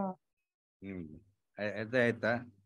10 ಕಟ್ಟಲೆಯೇ ಸ್ಟ್ರೈಟ್ ಅವೇ ಮೋಸೆ ಜನಗಳು ಕುಡುಗಲ. ಅವಾಗ ಏನ್ ಮಾಡಿದ್ರಂದ್ರೆ, ಮೋಶೆಯು ದೇವರ ವಿಧಿಗಳೆಲ್ಲ ಧರ್ಮಶಾಸ್ತ್ರದ ಪ್ರಕಾರ ಜನರಿಗೆ ಹೇಳಿದ ಮೇಲೆ ಅದ್ರಲ್ಲಿ ಏನೇನ್ ಮಾಡಿದ್ರು? ನೀರು, ಕೆಂಪು ಉಣ್ಣೆ, ಈಸೊಪ್ಪು ಕಡ್ಡಿ ಇವುಗಳೊಂದಿಗೆ ಮತ್ತು ಇಷ್ಟೆಲ್ಲ ಮಿಕ್ಸ್ ಮಾಡಿ ಏನ್ ಮಾಡ್ಬಿಟ್ರು? ಆ 10 ಕಟ್ಟೆಲೆ ಮೇಲೆ ಸ್ಪ್ರಿಂಕಲ್ ಮಾಡಿದ್ರು. ಆ ಸ್ಪ್ರಿಂಕಲ್ ಮಾಡಿದ ಮೇಲೆನೆ ಅವ್ರು ಏನ್ ಮಾಡ್ಬಿಡು 10 ಕಟ್ಟೆಲೆ ಏನ್ ಮಾಡಿದ್ರು? 20 ಓದ್ರಿ. ಇದು ದೇವರು ನಮಗೋಸ್ಕರ ವಿಧಿಸಿದ ಒಡಂಬಡಿಕೆಯನ್ನು ಸ್ಥಿರಪಡಿಸುವ ರಕ್ತವಾಗಿದೆ ಎಂದು ಹೇಳಿ ಅದನ್ನು ಗ್ರಂಥದ ಮೇಲೆಯೂ ಎಲ್ಲಾ ಜನರ ಮೇಲೆಯೂ ಪ್ರೋಕ್ಷಿಸಿದನು. 10 ಕಟ್ಟಲೆ ಯಾವಾಗ ಜಾರಿ ಆಯ್ತಂದ್ರೆ, ಅವ್ರು ಬರ್ದ್ಮೇಲೆ ಕೊಟ್ಟ ತಕ್ಷಣ ಜಾರಿ ಆಗಿಲ್ಲ. ಅದಕ್ಕೆ ಮುಂಚೆ ಒಂದು ಬಲಿ ಕೊಟ್ಟಿ ಆ ರಕ್ತಗಳನ್ನ ಅದ್ರ ಮೇಲೆ ಏನು ಸ್ಪ್ರಿಂಕಲ್ ಮಾಡಿ ಆಮೇಲೆನೆ ಅದು ಕೊಟ್ಟ ಮೇಲೆನೆ ಅದೇನಾಯ್ತ್ರಿ? ಜಾರಿ ಆಯ್ತು. ಅರ್ಥ ಆಯ್ತಾ? ಅರ್ಥ ಆಗಿಲ್ಲಲ್ಲ? ಇಲ್ಲ, ಈಗ ಅರ್ಥ ಮಾಡ್ಕೊಳ್ರಿ ಸ್ವಲ್ಪ. ಈ ಮೈಸೂರಿಗೆ ಹೋಗ್ಬೇಕಾದ್ರೆ ಇವಾಗ ಏನು ಹೈವೇನಲ್ಲಿ ಎಕ್ಸ್ಪ್ರೆಸ್ ವೇ ಮಾಡಿದಾರಲ್ಲ, ಸುಮಾರು ದಿವಸ ನಾವ್ ಏನ್ ಮಾಡ್ಬಿಟ್ಟಿದ್ವಿ, 90% ಅದಲ್ಲೇ ಹೋಗ್ಬಿಟ್ಟಿದ್ವಿ. ಅವಾಗ ಕಾನೂನು ಪ್ರಕಾರ ಜಾರಿ ಆಗಿಲ್ಲ. ಯಾವತ್ತು ಜಾರಿ ಆಯ್ತು? ಹೋದ ವಾರ ಮೋದಿ ಬಂದು ರಿಪೋರ್ಟ್ ಕಟ್ ಮೇಲೆ ಆಮೇಲೆ ಏನ್ ಮಾಡ್ಬಿಟ್ರು? ಟೋಲ್ಗೆ ವಸೂಲಿ ಮಾಡಕ್ ಶುರು ಮಾಡಿದ್ರು. ಅಲ್ಲಿ ತನಕ ಇವಾಗ ಓಸಿನಲ್ಲಿ ಹೋಗಿ ನೋಡ್ರನ್ನ ಆಗಲ್ಲ. ಆ ತರಾನೇ ಇದು ಕೂಡ. ಓಕೆನಾ? ಸರಿ. ಸೊ ಇಲ್ಲಿಗೆ ತುಂಬಾ ಕನ್ಫ್ಯೂಸ್ ಮಾಡ್ಬಿಟ್ನಾ? ಕ್ಲಿಯರ್ ಆಗಿದ್ಯಾ? ಇವಾಗ ಕ್ಲಿಯರ್ ಮಾಡಿ. ಓಕೆ, ಹಿಂದೆ ಯಾರಾದ್ರೂ ನನಗೆ ಉತ್ತರ ಕೊಡ್ಬೇಕು. ಓಕೆ, ತಮಿಳ ಕನ್ನಡವಾ? ತಮಿಳ ಸರಿ, ಓಕೆ.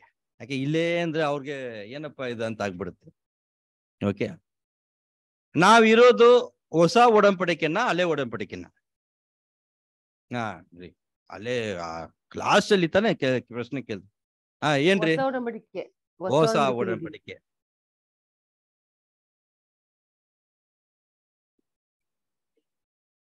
ತುಂಬಾ ಈಸಿ ಕ್ವಶನ್ ಕೇಳ್ಬಿಟ್ನು.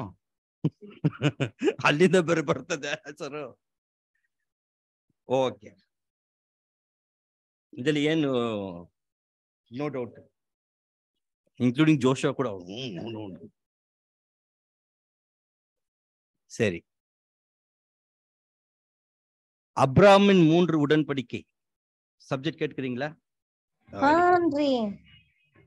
ಏನಪ್ಪ? ಹೌದ್ರಿ, ಓಕೆ. 3 ಉಡಂಬಡಿಕೆ ಯಾವ್ದು?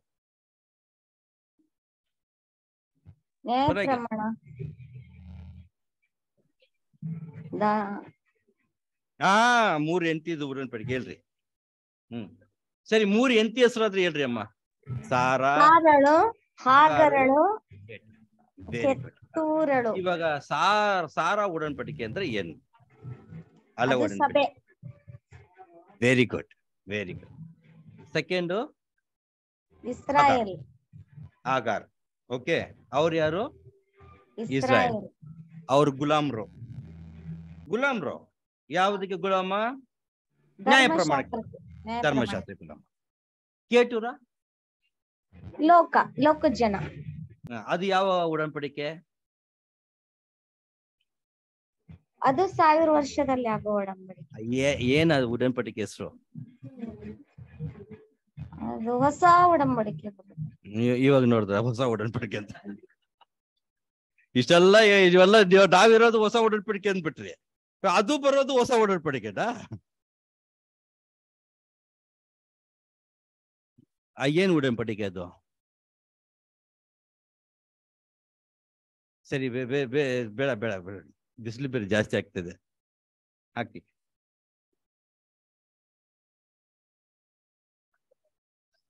ಇದ್ಯಾವುದು? ಆಗಾರ್. ಗುಲಾಮ್ರು ಯಾವುದಕ್ಕೆ ಗುಲಾಮ? ಧರ್ಮಶಾಸ್ತ್ರಕ್ಕೆ. ಅದು ಲಾ ಕವನೆಂಟ್. ಇದು ಬಂದು ಸಾರಾ ಅಲ್ವಾ? ಸಭೆ, ಗ್ರೇಸ್ ಕವನೆಂಟ್. ಕೇಟುರ, ನೀವೆಲ್ಲ ಏನ್ ಹೇಳ್ರಿ? ನಾವೆಲ್ಲ ಅದು ಏನದು? ಅದೇನು ಇವಾಗ ಬರೋದೇನು? ಯಾವ ಬರುತ್ತದು ಹೊಸ ಒಡನ್ಪಡಿಕೆ? ನೀವ್ ಯಾಕೆ ನಾವು ಹೊಸ ಒಡನ್ಪಡಿಕೆಯಲ್ಲಿ ಇದ್ದೀವಿ ಅಂತೀರಿ? ಸರಿ, ಓಕೆ. ಇದು 1000 ವರ್ಷದಲ್ಲಿ ಬರತಕ್ಕಂತ ಹೊಸ ಒಡನ್ಪಡಿಕೆ. ಈ ಹೊಸ ಒಡಂಬಡಿಕೆಗೂ ಸಭೆಗೂ ಏನು ಸಂಬಂಧ ಇದೆಯಾ? ಇಲ್ಲ. ಮತ್ತೆ ನೀವ್ ಹೆಂಗ್ ಹೇಳಿದ್ರಿ ನಾವು ಹೊಸ ಒಡಂಬಡಿಕೆಯಲ್ಲಿ ಇದ್ದೀವಿ ಅಂತ? ಅಲ್ವಾ? ನಾವಿರೋದು ಕೃಪೆ ಅಲ್ವಾ? ತಿಳ್ಕೊಳ್ರಿ. ಇವಾಗ ಪಾಠಕ್ಕೆ ಬರೋಣ. Very serious it is. ಹೊಸ ಒಡಂಬಡಿಕೆಯಲ್ಲಿ ನನ್ಗೆ ಯಾವ ರೀತಿಯಲ್ಲಿ ಆಶೀರ್ವಾದ ಇಲ್ಲ. ಆದರೆ ಈ ಹೊಸ ಒಡಂಬಡಿಕೆ ಜಾರಿಯಾಗಬೇಕಾದ್ರೆ ಸಭೆಗೆ ದೊಡ್ಡ ಪಾಲು ಇದೆ. Without church they cannot come to the new covenant. ಆಯ್ತಾ? ಅರ್ಥ ಆಯ್ತಲ್ಲ? ಇವಾಗ ಓದಿ. ಓಕೆ, ಇನ್ನೊಂದ್ಸತಿ ಹೇಳ್ತೀನಿ. ಹೊಸ ಒಡಂಬಡಿಕೆಗೆ ಸಭೆಗೆ ಏನು ಆಶೀರ್ವಾದ ಇಲ್ಲ. ಆದ್ರೆ ಹೊಸ ಒಡಂಬಡಿಕೆ ಜಾರಿ ಆಗ್ಬೇಕಾದ್ರೆ ಸಭೆಗೆ ಪಾಲಿದೆ. ಯಾವ ತರ ಪಾಲಿದೆ ಅಂದ್ರೆ, ಓಕೆ, ಇವಾಗ ದೇವರು, ಇಸ್ರಾಯೇಲ್ ಜನರು, ದೇವರು ಬಂದು ಕಟ್ಟಲೆ ಕೊಟ್ರು. ಯಾರಿಗೆ ಹೋಗ್ಬಿಟ್ಟು ತಲುಪಿಸ್ಬೇಕು? ಇಸ್ರಾಯೇಲ್ ಜನರಿಗೆ. ಈ ಸದ್ಯದಲ್ಲಿ ಮಧ್ಯಸ್ಥರಾಗಿ ಯಾರಿದ್ರು? ಮೋಸೆ ಇದ್ರು. ಅದೇ ತರ ತಂದೆಯಾದ ದೇವರಿದ್ದಾರೆ. ಈ ಹೊಸ ಒಡಂಬಡಿಕೆ ಬಂದು ಲೋಕಕ್ಕೆ ಬರ್ಬೇಕಾದ್ರೆ ಮಧ್ಯದಲ್ಲಿ ಮಧ್ಯಸ್ಥರಾಗಿದ್ದಾರೆ. ಅಲ್ಲಿ ಯಾರು? ಸಭೆ ಯಾರು? ನಾವು ಮಾತ್ರ ಇಲ್ಲ ರೀ, ಯೇಸು ಕ್ರೈಸ್ತರು. Okay, Jesus Christ. ಓಕೆ, ಇದು ಇದ್ರನ್ನೇ ಆ ಜಾರಿ ಆಗುತ್ತೆ. ಜೀಸಸ್ ತಲೆ ಮಾತ್ರ ಇದ್ರೆ ಜಾರಿ ಆಗಲ್ಲ, ಶರೀರ ಮಾತ್ರ ಇದ್ರೂ ಜಾರಿ ಆಗಲ್ಲ. ತಲೆ ಶರೀರ ಇದ್ರೆ ಮಧ್ಯಸ್ಥರಾಗಿ ಅದು ಜಾರಿ ಆಗುತ್ತೆ. ಇವಾಗ ಓದೋಣ ವಚನ ಮಾರ್ಕ್ 14:24. ಮಾರ್ಕ್ 14. ಅವರೆಲ್ಲರೂ ಅದರಲ್ಲಿ ಕುಡಿದರು ಮತ್ತು ಆತನು ಅವರಿಗೆ, ಇದು ನನ್ನ ರಕ್ತ, ಇದು ಒಡಂಬಡಿಕೆಯ ರಕ್ತ, ಇದು ಬಹು ಜನರಿಗೋಸ್ಕರ ಸುರಿಸಲ್ಪಡುವ ರಕ್ತ. ಒಂದು ನಿಮಿಷ. ಫಸ್ಟ್ ಏನ್ ಮಾಡಿದ್ವಿ ನಾವು? ಇದು ನಿಮಗೋಸ್ಕರ ಸುರಿಲ್ಪಟ್ಟುವ ರಕ್ತ. ಅದು ಯಾರಿಗೆ ಅಂದ್ರೆ ಸ್ಪೆಷಲಿ ಫಾರ್ ದ ಸಭೆ, ನಿಮಗೋಸ್ಕರ. ಅದು ಸತ್ಯನೇ. ಇಲ್ಲಿ ಏನ್ ಹೇಳ್ತಾ ಇದಾರೆ ಅಂದ್ರೆ ಮತ್ತೆಯ ಮತ್ತೆ ಮಾರ್ಕಲ್ಲಿ ಇದೇನು ಬಹುಜನ. ಯಾರಿದು ಬಹುಜನ ಅಂತ ನೋಡ್ಬೇಕಾದ್ರೆ ಯಾರು ಇವ್ರು? ಲೋಕ ಇಲ್ಲ ರೀ, ಪಿತೃಗಳು. ಆಲ್ರೆಡಿ ಸಿಂಧಪಟ್ಟ ರಕ್ತಂ, ಸುರಿಲ್ಪಟ್ಟಿರುವ ರಕ್ತ ಯಾರಿಗೆ ಅಂದ್ರೆ ಸಭೆಗೆ ಮತ್ತೆ ಲೋಕಕ್ಕೆ. ಓಕೆ, ನಿಮಗೋಸ್ಕರ.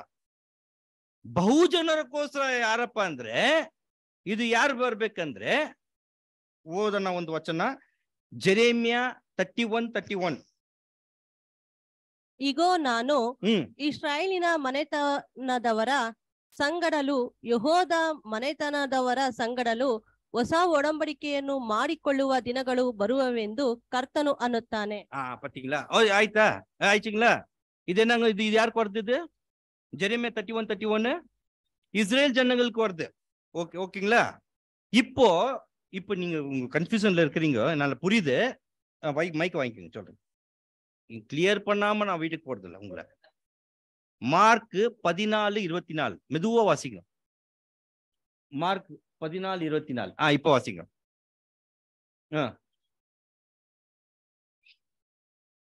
அநேகருக்காக சிந்தப்படுகிற இது எப்போ? புது உடன்படிக்கை அநேகருக்காக சிந்தப்படுகிறதுனா இது என்னன்னாக்கா, அந்த அநேகருக்காகனாக்கா இந்த புது உடன்படிக்கையில இஸ்ரேல் ஜனங்க வராங்க இல்லையா, அவங்களுக்கு சிந்தப்படுகிற ரத்தம். அப்போ இஸ்ரேல் ஜனங்களுக்கு ஆசீர்வாதம் வரணும்னாக்கா முன்னால சபை வந்துட்டு முடியலன்னா இஸ்ரேல் ஜனங்க வருவாங்களா? சபையான ஃபர்ஸ்ட் கம்ப்ளீட் ஆகணும். அப்ப புது உடன்படிக்கை வரணும்னாக்கா அந்த ஆசீர்வாதம் எனக்கு இல்ல, ஆனா அது வரணும்னாக்கா யாருக்கு இது இருக்குது, பங்கு இருக்குது. சபை முடியாம புது உடன்படிக்கை வராது. புரியுதுங்களா? இப்போ ಅರ್ಥ ಏನು ಅರ್ಥ ಆಯ್ತು? ಆಮೇಲೆ ಬ್ರದರ್ ಹತ್ರ ಹೇಳ್ಬಿಡ್ರಿ, ಇವ್ರು ಕನ್ನಡದಲ್ಲಿ ಓದಿಲ್ಲ, ಮಾತಾಡಿಲ್ಲ, ತಮಿಳಲ್ಲಿ ಮಾತಾಡ್ಬಿಟ್ಟು ನನಗೆ ಅರ್ಥ ಆಗಿಲ್ಲ. ಇವಾಗ ನೀವು ಓದ್ರಿ ಅದನ್ನ. ಮಾರ್ಕ್ 14:24. ಅವರೆಲ್ಲರೂ ಅದರಲ್ಲಿ ಕುಡಿದರು ಮತ್ತು ಆತನು ಅವರಿಗೆ, ಇದು ನನ್ನ ರಕ್ತ, ಇದು ಒಡಂಬಡಿಕೆಯ ರಕ್ತ, ಇದು ಬಹು ಜನರಿಗೋಸ್ಕರ ಸುರಿಸಲ್ಪಡುವ ರಕ್ತ. ಬಹು ಜನರಿಗೋಸ್ಕರ ಸುರಿಸಲ್ಪಡುವ ರಕ್ತ. ಇದು ಯಾವಾಗ ಆಗ್ಬೇಕು? ಹೊಸ ಒಡಂಬಡಿಕೆ. ಹಾಗಾದ್ರೆ ಈ ಹೊಸ ಒಡಂಬಡಿಕೆಯ ಆಶೀರ್ವಾದ ನಮಗಿಲ್ಲ, ಬಟ್ ಈ ಹೊಸ ಒಡಂಬಡಿಕೆ ಜಾರಿ ಆಗ್ಬೇಕಾದ್ರೆ ನಮ್ಗೆ ಪಂಗಿದೆ, ನಂದು ಪಾಲಿದೆ. ಅದು ಯಾರಿಗೆ ಬರುತ್ತೆ ಅಂದ್ರೆ ಇಡೀ ಇಸ್ರಾಯೇಲ್ ಜನಕ್ಕೆ ಬರುವ. ಸೊ ಅದೇ ಹೇಳಿದ್ರು. ಇವಾಗ ಮತ್ತೆಯ ಮಾರ್ಕಲ್ಲಿ ಬಹುಜನ, ಓಕೆ, ಲೂಕನಲ್ಲಿ ನಿಮಗೋಸ್ಕರ ಸಭೆ ಲೋಕ, ಬಹುಜನ ಇಸ್ರಾಯೇಲ್ ಜನಕ್ಕೆ. ಅರ್ಥ ಆಯ್ತಾ ಈಗ? ಸರಿ, ಈಗ ಏನ್ ಮಾಡೋಣ?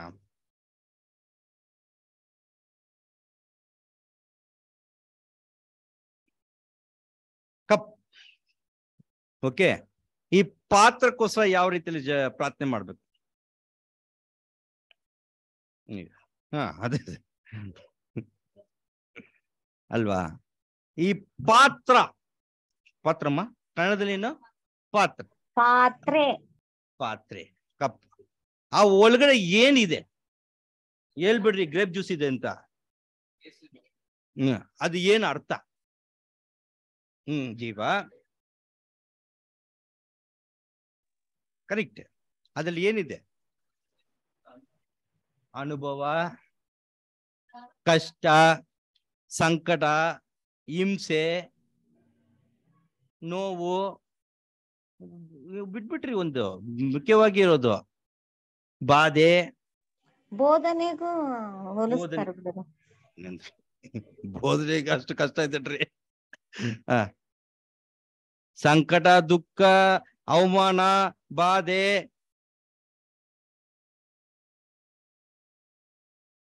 ಶೋಧನೆ, ಸ್ಯಾಕ್ರಿಫೈಸ್ ಹತ್ರ ಬಂದ್ಬಿಟ್ರಿ.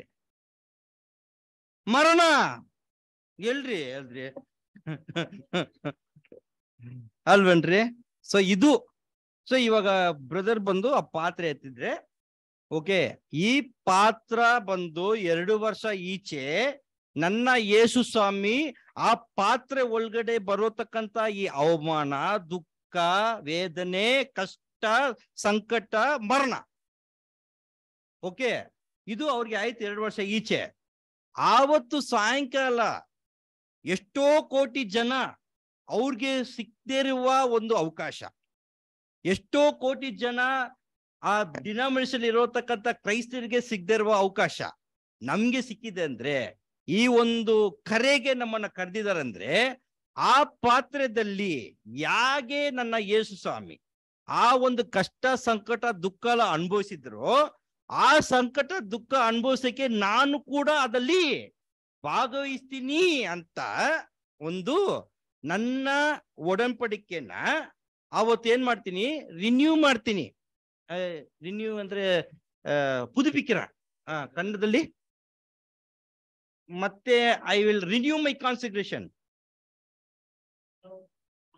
ಜ್ಞಾಪಕ ಮಾಡ್ತೀವಿ. ಬೇಡ ಬಿಡ್ರಿ, ತುಂಬಾ ತಲೆ ಕೆಡ್ಸ್ಕೊಳ್ಬಿಡ್ರಿ, ಹಿಂಗೆ ರೀ. ಓಕೆ, ಹೋದ ವಾರ ಒಂದು ಹಬ್ಬ ಹೋಯ್ತಲ್ಲ, ಕನ್ನಡ ಹಬ್ಬ, ಉಗಾದಿ. ಉಗಾದಿಗೆ ಏನು ನೀವು ಹಂಚ್ತೀರಾ ಎಲ್ಲಾರ್ಗು? ಬೇವು ಬೆಲ್ಲ. ನಾವಲ್ರಿ ಬೇವು, ನಾವ್ ಹಚ್ಚಲ್ಲ, ಬೇವು ಬೆಲ್ಲ. ಬೆಲ್ಲಾಗೆ ಏನ್ ಅರ್ಥ? ಬೇವು ಅದು ಗೊತ್ತ್ರಿ, ತಿಂದ್ರು ಸುಖ ದುಃಖ. ಯಾರು ಹೇಳ್ರಿ ನೋಡ್ರಿ, ಬೆಲ್ಲ ಅದೇ ಅದೇ ಈ ಪಾತ್ರದಲ್ಲಿ ಇವಾಗ ಸುಖ ನಾವು ಎದುರು ನೋಡ್ಬಾರ್ದು, ಯೇಸ್ವಾಮಿನ ದುಃಖ ಮಾತ್ರ ನಾವು ಎದುರು ನೋಡ್ಬೇಕು. ಬರೋತಕ್ಕಂತ 1000 ವರ್ಷ ಆಡ್ಲಿಕ್ಕೆಲ್ಲಲ್ಲಿ ಆ ಪಾತ್ರದಲ್ಲಿ ಏನಿರುತ್ತೆ? ಸುಖ. ಆ ದ್ರಾಕ್ಷರಸ ಬಂದು ಆಶೀರ್ವಾದ. ಓಕೆ, ಇವಾಗ ಏನು? ಅವರ ರಕ್ತ. ಓಕೆ, ಇದನ್ನ ನಾವು ತಿಳ್ಕೊಳ್ಬೇಕು. ಓಕೆ, ಆವಾಗ ಆ ರೊಟ್ಟಿ ಏನಾಗಿದೆ ಅಂದ್ರೆ, ಆ ರೊಟ್ಟಿ ಏನಾಗಿದೆ ಅಂದ್ರೆ, ಇಲ್ಲಿ ಇಷ್ಟು ಪಾಯಿಂಟ್ ನಾವು ತಿಳ್ಕೊಳ್ಬೇಕಮ್ಮ. ಅವತ್ತು 7 ಪಾಯಿಂಟ್. ಆ ಕಪ್ಪು, ಆ ಪಾತ್ರೆ ಎದ್ಬಿಟ್ಟು ಆ ಪಾತ್ರದಲ್ಲಿ ಏನ್ ಮಾಡ್ಬೇಕು? ಸ್ತೋತ್ರ ಮಾಡ್ಬೇಕು. ಯಾಕೆಂದ್ರೆ 2 ವರ್ಷ ಈಚೆ ಅವ್ರಿಗೆ ಬಂದಿರತಕ್ಕಂಥ ಪಾತ್ರಕ್ಕೆ ನಾನು ಕೂಡ ಆ ಬಾಧೆನಲ್ಲಿ ಭಾಗವಹಿಸ್ಕೊಳ್ತೀನಿ ಅಂತ ಹೇಳ್ಕೊಳಕ್ಕೆ ನಾನು ಸ್ತೋತ್ರ ಮಾಡ್ಬೇಕು. ಆಮೇಲೆ ಪಾತ್ರ giving of cup, taking of cup, drink it, ತುಂಬಾ ಮುಖ್ಯ. ಕುಡಿಯೋದು ಎಷ್ಟು ಗ್ಲಾಸ್? Okay, glass. ಓಕೆ, ಎಷ್ಟು ದೊಡ್ಡ ಗ್ಲಾಸ್ ಅಮ್ಮ ಅವತ್ತು ನಿಮ್ಮ ಇದನ್ನು? Very good. ಓಕೆ, ಆ ಕಪ್ಪಲ್ಲಿ ಇರತಕ್ಕಂತ ದ್ರಾಕ್ಷರಸನ ನಾವು ಟೀ ಕೇಳಿದ್ರಲ್ಲ ಕುಡಿಯಕ್ಕೆ, ಕುಡಿದು ಟೀ ಸವಿತೀನಿ ಟೇಸ್ಟ್ ಇಲ್ರಿ, ಕುಡಿತೀನಿ. ಓಕೆ, ಕುಡಿಬೇಕಾದ್ರೆ ಏನ್ ಮಾಡ್ತೀವಿ? ಬಹಳ ಜನ ಲಾಸ್ಟ್ ಅಲ್ಲಿ ಒಂಚೂರು ಬಿಟ್ಬಿಡ್ತೀವಿ. ಯಾಕೆ? அது பேர் என்ன? மண்டி. என்ன சொல்றீங்க? அது காப்பி தூள் மண்டி கிடைக்குது இல்லையா லாஸ்ட்ல, அது குடிக்கிறோம் நம்ம, வச்சிடறோம் இல்லையா? அதனாலதான் லாஸ்ட்ல கொஞ்சம் உச்சிடறோம் இல்லையா? கரெக்டுங்களா? நான் கரெக்டா சொல்லியிருக்கேன்னா? ಕನ್ನಡದಲ್ಲಿ ಮಂಡಿನ என்ன ಸರ್? என்ன பிரதர்? ಡಸ್ಟ್.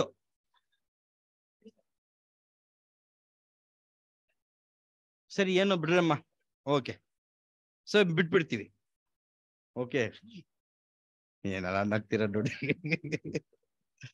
ಕರೆಕ್ಟ್. ಓಕೆ, ಇವಾಗ ಆವತ್ತು ವೆರಿ ಸೀರಿಯಸ್ ಪಾಯಿಂಟ್. ಆವತ್ತು ಕಪ್ಪು ಕೊಡ್ತಾರಲ್ಲ, ಅದೇ ತರ ಲಾಸ್ಟ್ ಅಲ್ಲಿ ಸ್ವಲ್ಪ ಬಿಟ್ಬಿಡ್ಬೇಕು. ಯಾಕೆ?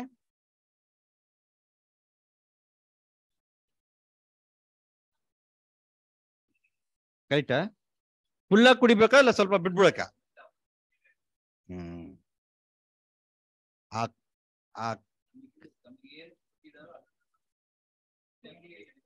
ಫುಲ್ಲಾಗಿ ಕುಡಿಬೇಕು.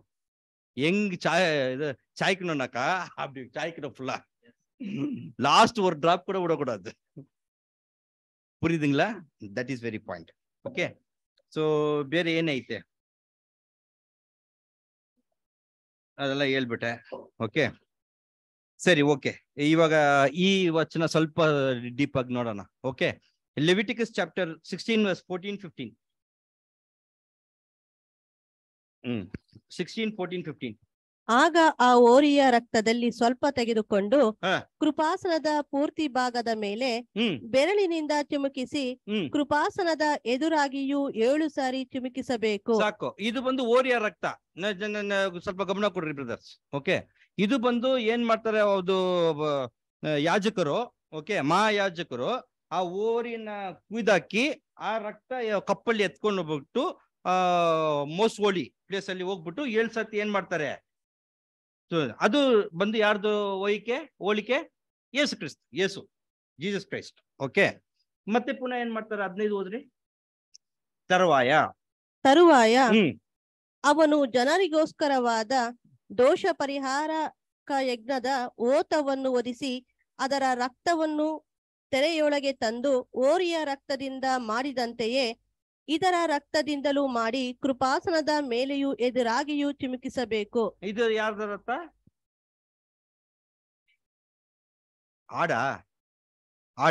ಆಟ ರಕ್ತಂ ಇಲ್ಲಿಯಾ? ಇದು ಯಾವ್ದಕ್ಕೆ ಛಾಯೆ? 7 ಸತಿ ನಾವು ಸುರಿಬೇಕು. ಅದು ಓರಿ ರಕ್ತ 7 ಸತಿ ಸುರಿದ್ರು, 7 ಸತಿ ಅವರು ರಕ್ತ ಸುರಿಸ್ಬಿಟ್ರು. ಓಕೆ, ಇವಾಗ ಅದೇ ತರ 7 ಸಾರಿ ಬಂದು ಆಟಿನ ರಕ್ತ ಸುರಿಬೇಕು. ಓಕೆ, ಈ ಆಡು ಯಾರಿಗೆ ಛಾಯ? ಸಭೆ. Very good, correct, no doubt about it. Okay, ನಾವು ಯಾವತ್ತಾದ್ರೂ ರಕ್ತನ ಸುರಿಸಿದೀವ? ಎಲ್ಲಾರಿ ಬ್ರದರ್. ಎಷ್ಟು ಬೇಜಾರಾಗಿ ನೋಡ್ತಾರೆ. ಇಷ್ಟೇ ಬೇಜಾರಲ್ಲಿ ಕೂಡ ನೋಡಿ, ಸಿಸ್ಟರ್ ಕರೆಕ್ಟ್ ಆಗಿ ಹೇಳ್ಬಿಟ್ರು. ಓಕೆ, ಅಪೊಸ್ತಲ ಪೌಲ್ ನಮ್ಮನ್ ಬಗ್ಗೆ ಏನ್ ಹೇಳ್ತಾರೆ ಅದನ್ನ ನೋಡ್ಬಿಡೋಣ ಇಲ್ವಾ? ವಚನ ಮುಖ್ಯ ಅಲ್ವಾ? ಅವ್ರು ಏನ್ ಹೇಳ್ತಾರ ನೋಡ್ಬೇಕಾದ್ರೆ ನೋಡಿ, ಇಲ್ಲ ಅಂತ ಸಿಸ್ಟರ್ ಹೇಳಿದ್ರು. ಅವ್ರ ಪಾಪ ತುಂಬಾ ಬೇಜಾರಾಗಿ ಇಲ್ಲ ರೀ ಬ್ರದರ್ ಅಂತ ಹೇಳ್ಬಿಟ್ರು. ಸರಿ, ನೋಡೋಣ ಬಿಡ್ರಿ. 12:4 ಈ ಎಬ್ರಿಯರ 12:4. ನೀವು ಪಾಪಕ್ಕೆ ವಿರೋಧವಾಗಿ ಹೋರಾಡುವುದರಲ್ಲಿ ಪ್ರಾಣಾಪಾಯದ ತನಕ ಇನ್ನೂ ಅದನ್ನು ಎದುರಿಸಲಿ.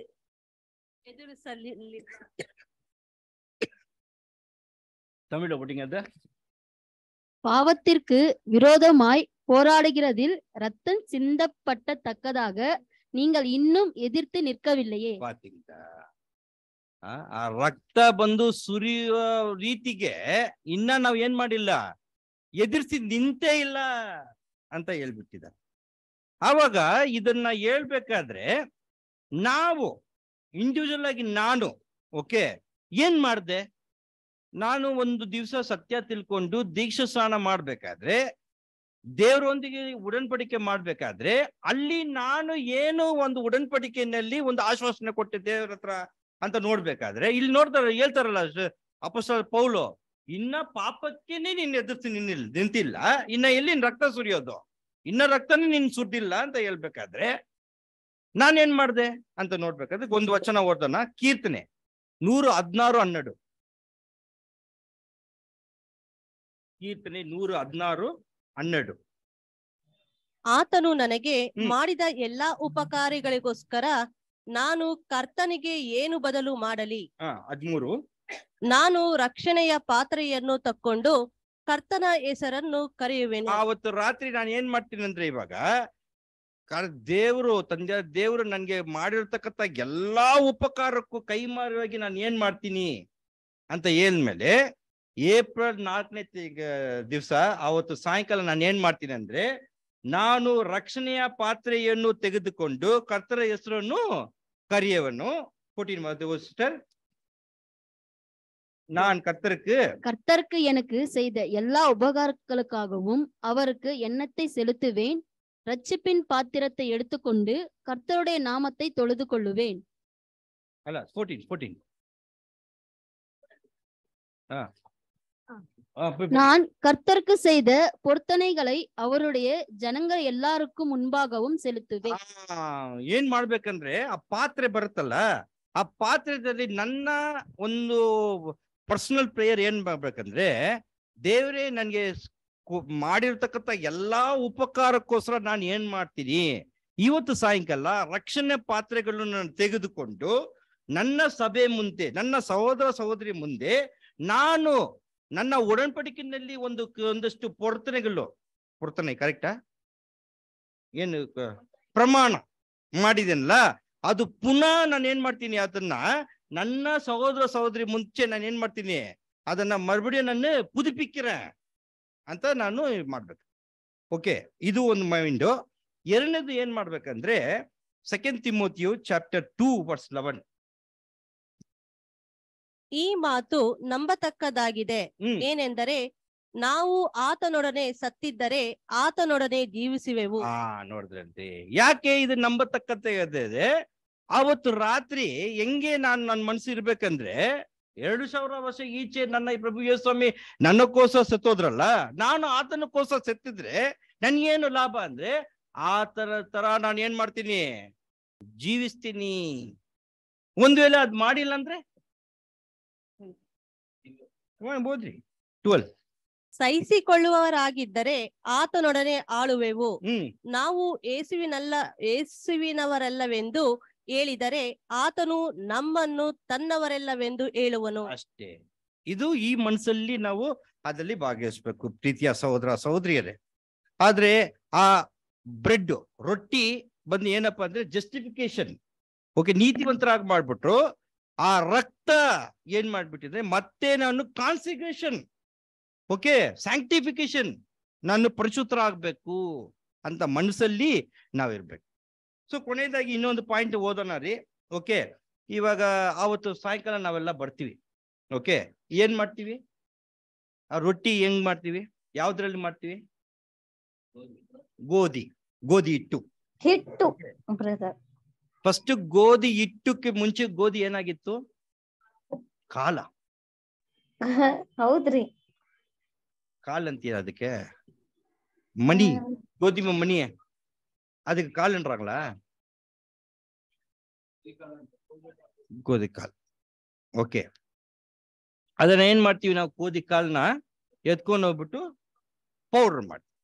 ಪೌಡರ್ ಮಾಡ್ಬಿಟ್ಟು ಅದನ್ನ ಹಿಟ್ಟು ಮಾಡ್ಬಿಟ್ಟು ಚಪಾತಿ ಮಾಡ್ತೀವಿ ಅಲ್ವಾ? ಇದು ಸರಿ, ಏನ್ ಪುರಿಲ್ಲ. Okay, no problem. ಚಪಾತಿ ಮಾಡ್ತೀವಿ. ಇದು ಪ್ರೋಸೆಸ್, ಚಪಾತಿ ಮಾಡುವ ಪ್ರೋಸೆಸ್. ಕರೆಕ್ಟ್ ತಾಯಿ? ನಾನೇನೋ ತಪ್ಪು ಮಾಡ್ಬಿಟ್ನಾ? ಓಕೆ, ಓದೋಣ ವಚನ ಮತ್ತಾಯ 26:27.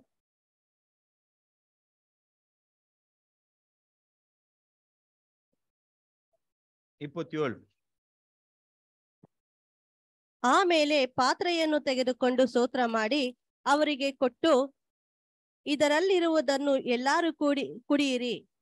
28.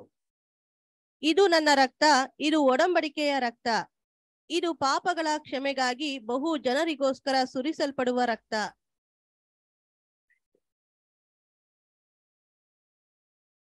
ಓಕೆ, ಮತ್ತೊಂದ್ಸತಿ ಓದಿ ಸಿಸ್ಟರ್ ಅದನ್ನ.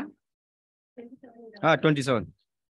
ಆಮೇಲೆ ಪಾತ್ರೆಯನ್ನು ತೆಗೆದುಕೊಂಡು ಸ್ತೋತ್ರ ಮಾಡಿ ಅವರಿಗೆ ಕೊಟ್ಟು, ಅದರಲ್ಲಿರುವುದನ್ನು ಎಲ್ಲರೂ ಕುಡಿಯಿರಿ. ಇದು ನನ್ನ ರಕ್ತ, ಇದು ಒಡಂಬಡಿಕೆಯ ರಕ್ತ, ಇದು ಪಾಪಗಳ ಕ್ಷಮೆಗಾಗಿ ಬಹು ಜನರಿಗೋಸ್ಕರ ಸುರಿಸಲ್ಪಡುವ ರಕ್ತ. ಕರೆಕ್ಟ್. ಓಕೆ, ಪಾಯಿಂಟ್ ಇವಾಗ ಬರ್ತೀವಿ. ಓಕೆ, ಆ ದ್ರಾಕ್ಷರಸ ಇದೆಯಲ್ಲ, ಓಕೆ, ಅದು ದ್ರಾಕ್ಷರಸಕ್ಕೆ ಮುಂಚೆ ಅದು ಏನಾಗಿದೆ? ದ್ರಾಕ್ಷಿ ಆಗಿದೆ. ಆ ದ್ರಾಕ್ಷಿ ಏನಾಗ್ಬೇಕು? ದ್ರಾಕ್ಷರಸ ಮಾಡ್ಬೇಕಾದ್ರೆ ಹಿಂಡ್ಬೇಕು. ಓಕೆ, ಹಿಂಡಿದ್ರೆ ಅದಲ್ಲಿ ಸುರಿಯುತ್ತೆ ಜ್ಯೂಸು. ಓಕೆ, ಇವಾಗ ಆ ಹಿಂಡಿದ ಮೇಲೆ ಅದು ಸುರಿಯುತ್ತೆ ಜ್ಯೂಸ್. ಅಂದ್ರೆ ಒಂದು ನನ್ನನ್ನು ಕೇಳಿದ್ರೆ ಒಂದು 30 ಮಂದಿ ಸೇರ್ತೀವ ನಾವು ಇಲ್ಲಿ. ಅವತ್ತು ಎಷ್ಟು ಜನ ಇದ್ದೀರಾ ನೀವು? ಎಕ್ಲಿಷನಲ್ಲಿ ಎಷ್ಟು ಜನ ಇದ್ದೀರಾ?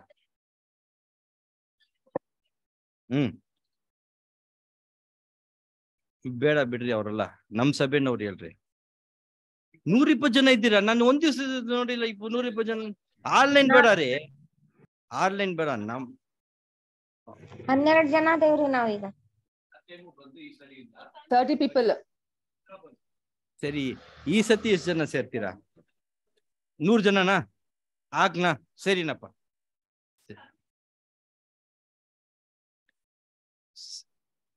ಸರಿ, ಕರೆಕ್ಟ್ ಬಿಡಿ.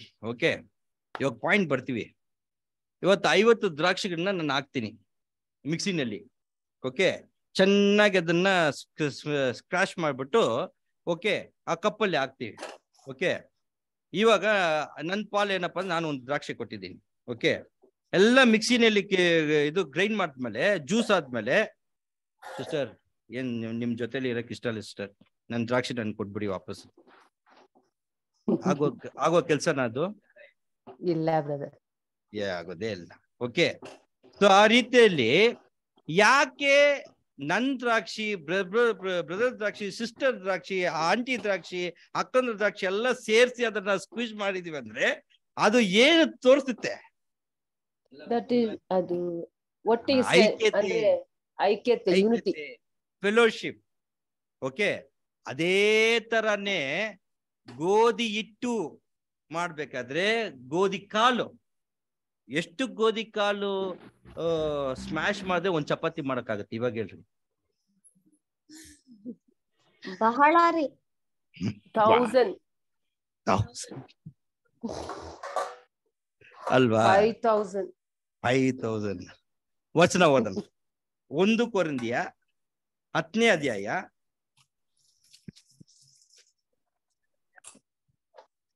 15. ನೀವು ವಿವೇಕಿಗಳು. ಸ್ವಲ್ಪ ನಿಧಾನ ಓದ್ಬೇಕು, ತುಂಬಾ ಜಾಗ್ರತೆಯಾಗಿ ಓದ್ಬೇಕು ಇದನ್ನು. ಓಕೆ, ಓದ್ರಿ ಸಿಸ್ಟರ್. ನೀವು ವಿವೇಕಿಗಳೆಂದು ಇದನ್ನು ಹೇಳುತ್ತೇನೆ. ಅದನ್ನೇ ನಾನು ಇವಾಗ ನೀವು ಏನ್ ಹೇಳ್ಬೇಕಾಗಿತ್ತಂದ್ರೆ, ನಾನು ಎಷ್ಟು ಗೋಧಿ ಕಾಳು ಅದನ್ನ ಪೌಡರ್ ಮಾಡಿದ್ರೆ ಒಂದು ಹಿಟ್ಟಾಗತ್ತೆ ಅಂತ ನನಗೆ ಪ್ರಶ್ನೆ ಕೇಳ್ಬೇಕಾದ್ರೆ, ನೀವು ಅಲ್ಲಿನ ಏನ್ ಹೇಳ್ಬೇಕು? ನೀವು ತುಂಬಾ ಜಾಣವಂತ ಅಂತ ತಿಳ್ಕೊಂಡಿದ್ದೀರಾ ಅಂತ ಕೇಳ್ಬೇಕಾಗಿತ್ತು. ಅದನ್ನೇ ಇವಾಗ ಕೇಳ್ತಾ ಇದ್ದಾರೆ ಅಪೊಸ್ತಲ ಪೌಲ್ನವರು. நீங்கள் புத்திமான் என்று நினைத்து கொண்டிருக்கிறீர்களா அப்படின்னு கேக்குறாரு. உங்களை புத்திமான்கள் என்று எண்ணி பேசுகிறேன், நான் சொல்லுகிறதை நீங்களே நிதானித்து பார்க்கணும். ಫಸ್ಟ್ ನಾನು ಏನ್ ಸ್ಟಾರ್ಟ್ ಮಾಡಿದೆ ಮೆಸೇಜ್ ನ? ಇಲ್ಲಿ ಬರಕ್ಕೆ ಅವಸರವಾಗಿ ಬರ್ಬೇಡ್ರಿ. ಏನ್ ಮಾಡ್ಬೇಕಂದ್ರೆ ಏನದು ವಿಚಾರ? ಇದು ವಿವೇಕಿಸಿರಿ, ನಿಧಾನಿಸಿ, ಅವಸರ ಪಡ್ಬೇಡಿ ಅಂತೆಲ್ಲ ಹೇಳ್ನಲ್ಲ, ಇದು ಕೂಡ ಹಾಗೇನೆ. ಓಕೆ, ಸೊ ಇದು வந்துட்டு என்ன பண்றாங்க? ரொம்ப அவசரப்பட்டுறாதீங்க, ನಿಧಾನಿಸಿ, ಅವಸರ ಪಡ್ಬೇಡ. ಏನಕ್ಕೆ ಹೇಳ್ತಾ ಇದ್ದೀನಿ ಅಂದ್ರೆ, ಇವಾಗ 16 ಓದ್ರಿ. ನಾವು ದೇವ ಸ್ತೋತ್ರ ಮಾಡಿ ಪಾತ್ರೆಯಲ್ಲಿ ಪಾನ ಮಾಡುವುದು ಕ್ರಿಸ್ತನ ರಕ್ತದಲ್ಲಿ ಪಾಲುಗಾರರಾಗಿದ್ದೇವೆ ಎಂಬುದನ್ನು ಸೂಚಿಸುತ್ತದಲ್ಲವೇ? ನೋಡಿದ್ರನ್ರಿ, ಏನೋ 100 ದ್ರಾಕ್ಷಿ ಮಾಡಿಸ್ಬಿಟ್ಟು ಅದಲ್ಲಿ ಸ್ಕ್ವಾಶ್ ದ್ರಾಕ್ಷಿ ರಸ ಬಂದ್ಬಿಟ್ಟಿದೆ, ಅದನ್ನು ಒಂದು ಕಪ್ಪಲ್ಲಿ ಹಾಕ್ಸಿದ್ದಾರೆ, ಅದು ಸವಿಬೇಕು. ಆ ಒಂದು ಮನಸ್ಸಲ್ಲಿ ಬರಬೇಡಿ. ಪ್ರಥಮವಾಗಿ ಇದು ದ್ರಾಕ್ಷಿ ರಸ ಕಪ್ಪು ಬದ್ದು ಯಾವ್ದು ರಕ್ತ? ಅದು ನಿಧಾನಿಸಿರಿ, ವಿವೇಕಿಸಿರಿ, ಆಲೋಚಿಸಿರಿ, ಅವಸರ ಪಡ್ಬೇಡ್ರಿ. ಅದು ಸೂಚಿಸುತ್ತದಲ್ಲವೇ ಅಂತ ಕೇಳ್ತದೆ. ಮತ್ತೆ ಪುನಃ ಓದಿ. ನಾವು ದೇವ ಸ್ತೋತ್ರ ಮಾಡಿ ಕಟ್ ಮಾಡ್ಬಿಟ್ರಿ. ಮತ್ತೆ ನಾವು ಪುನಃ ಓದ್ತೀರಾ? ಓದ್ರಿ.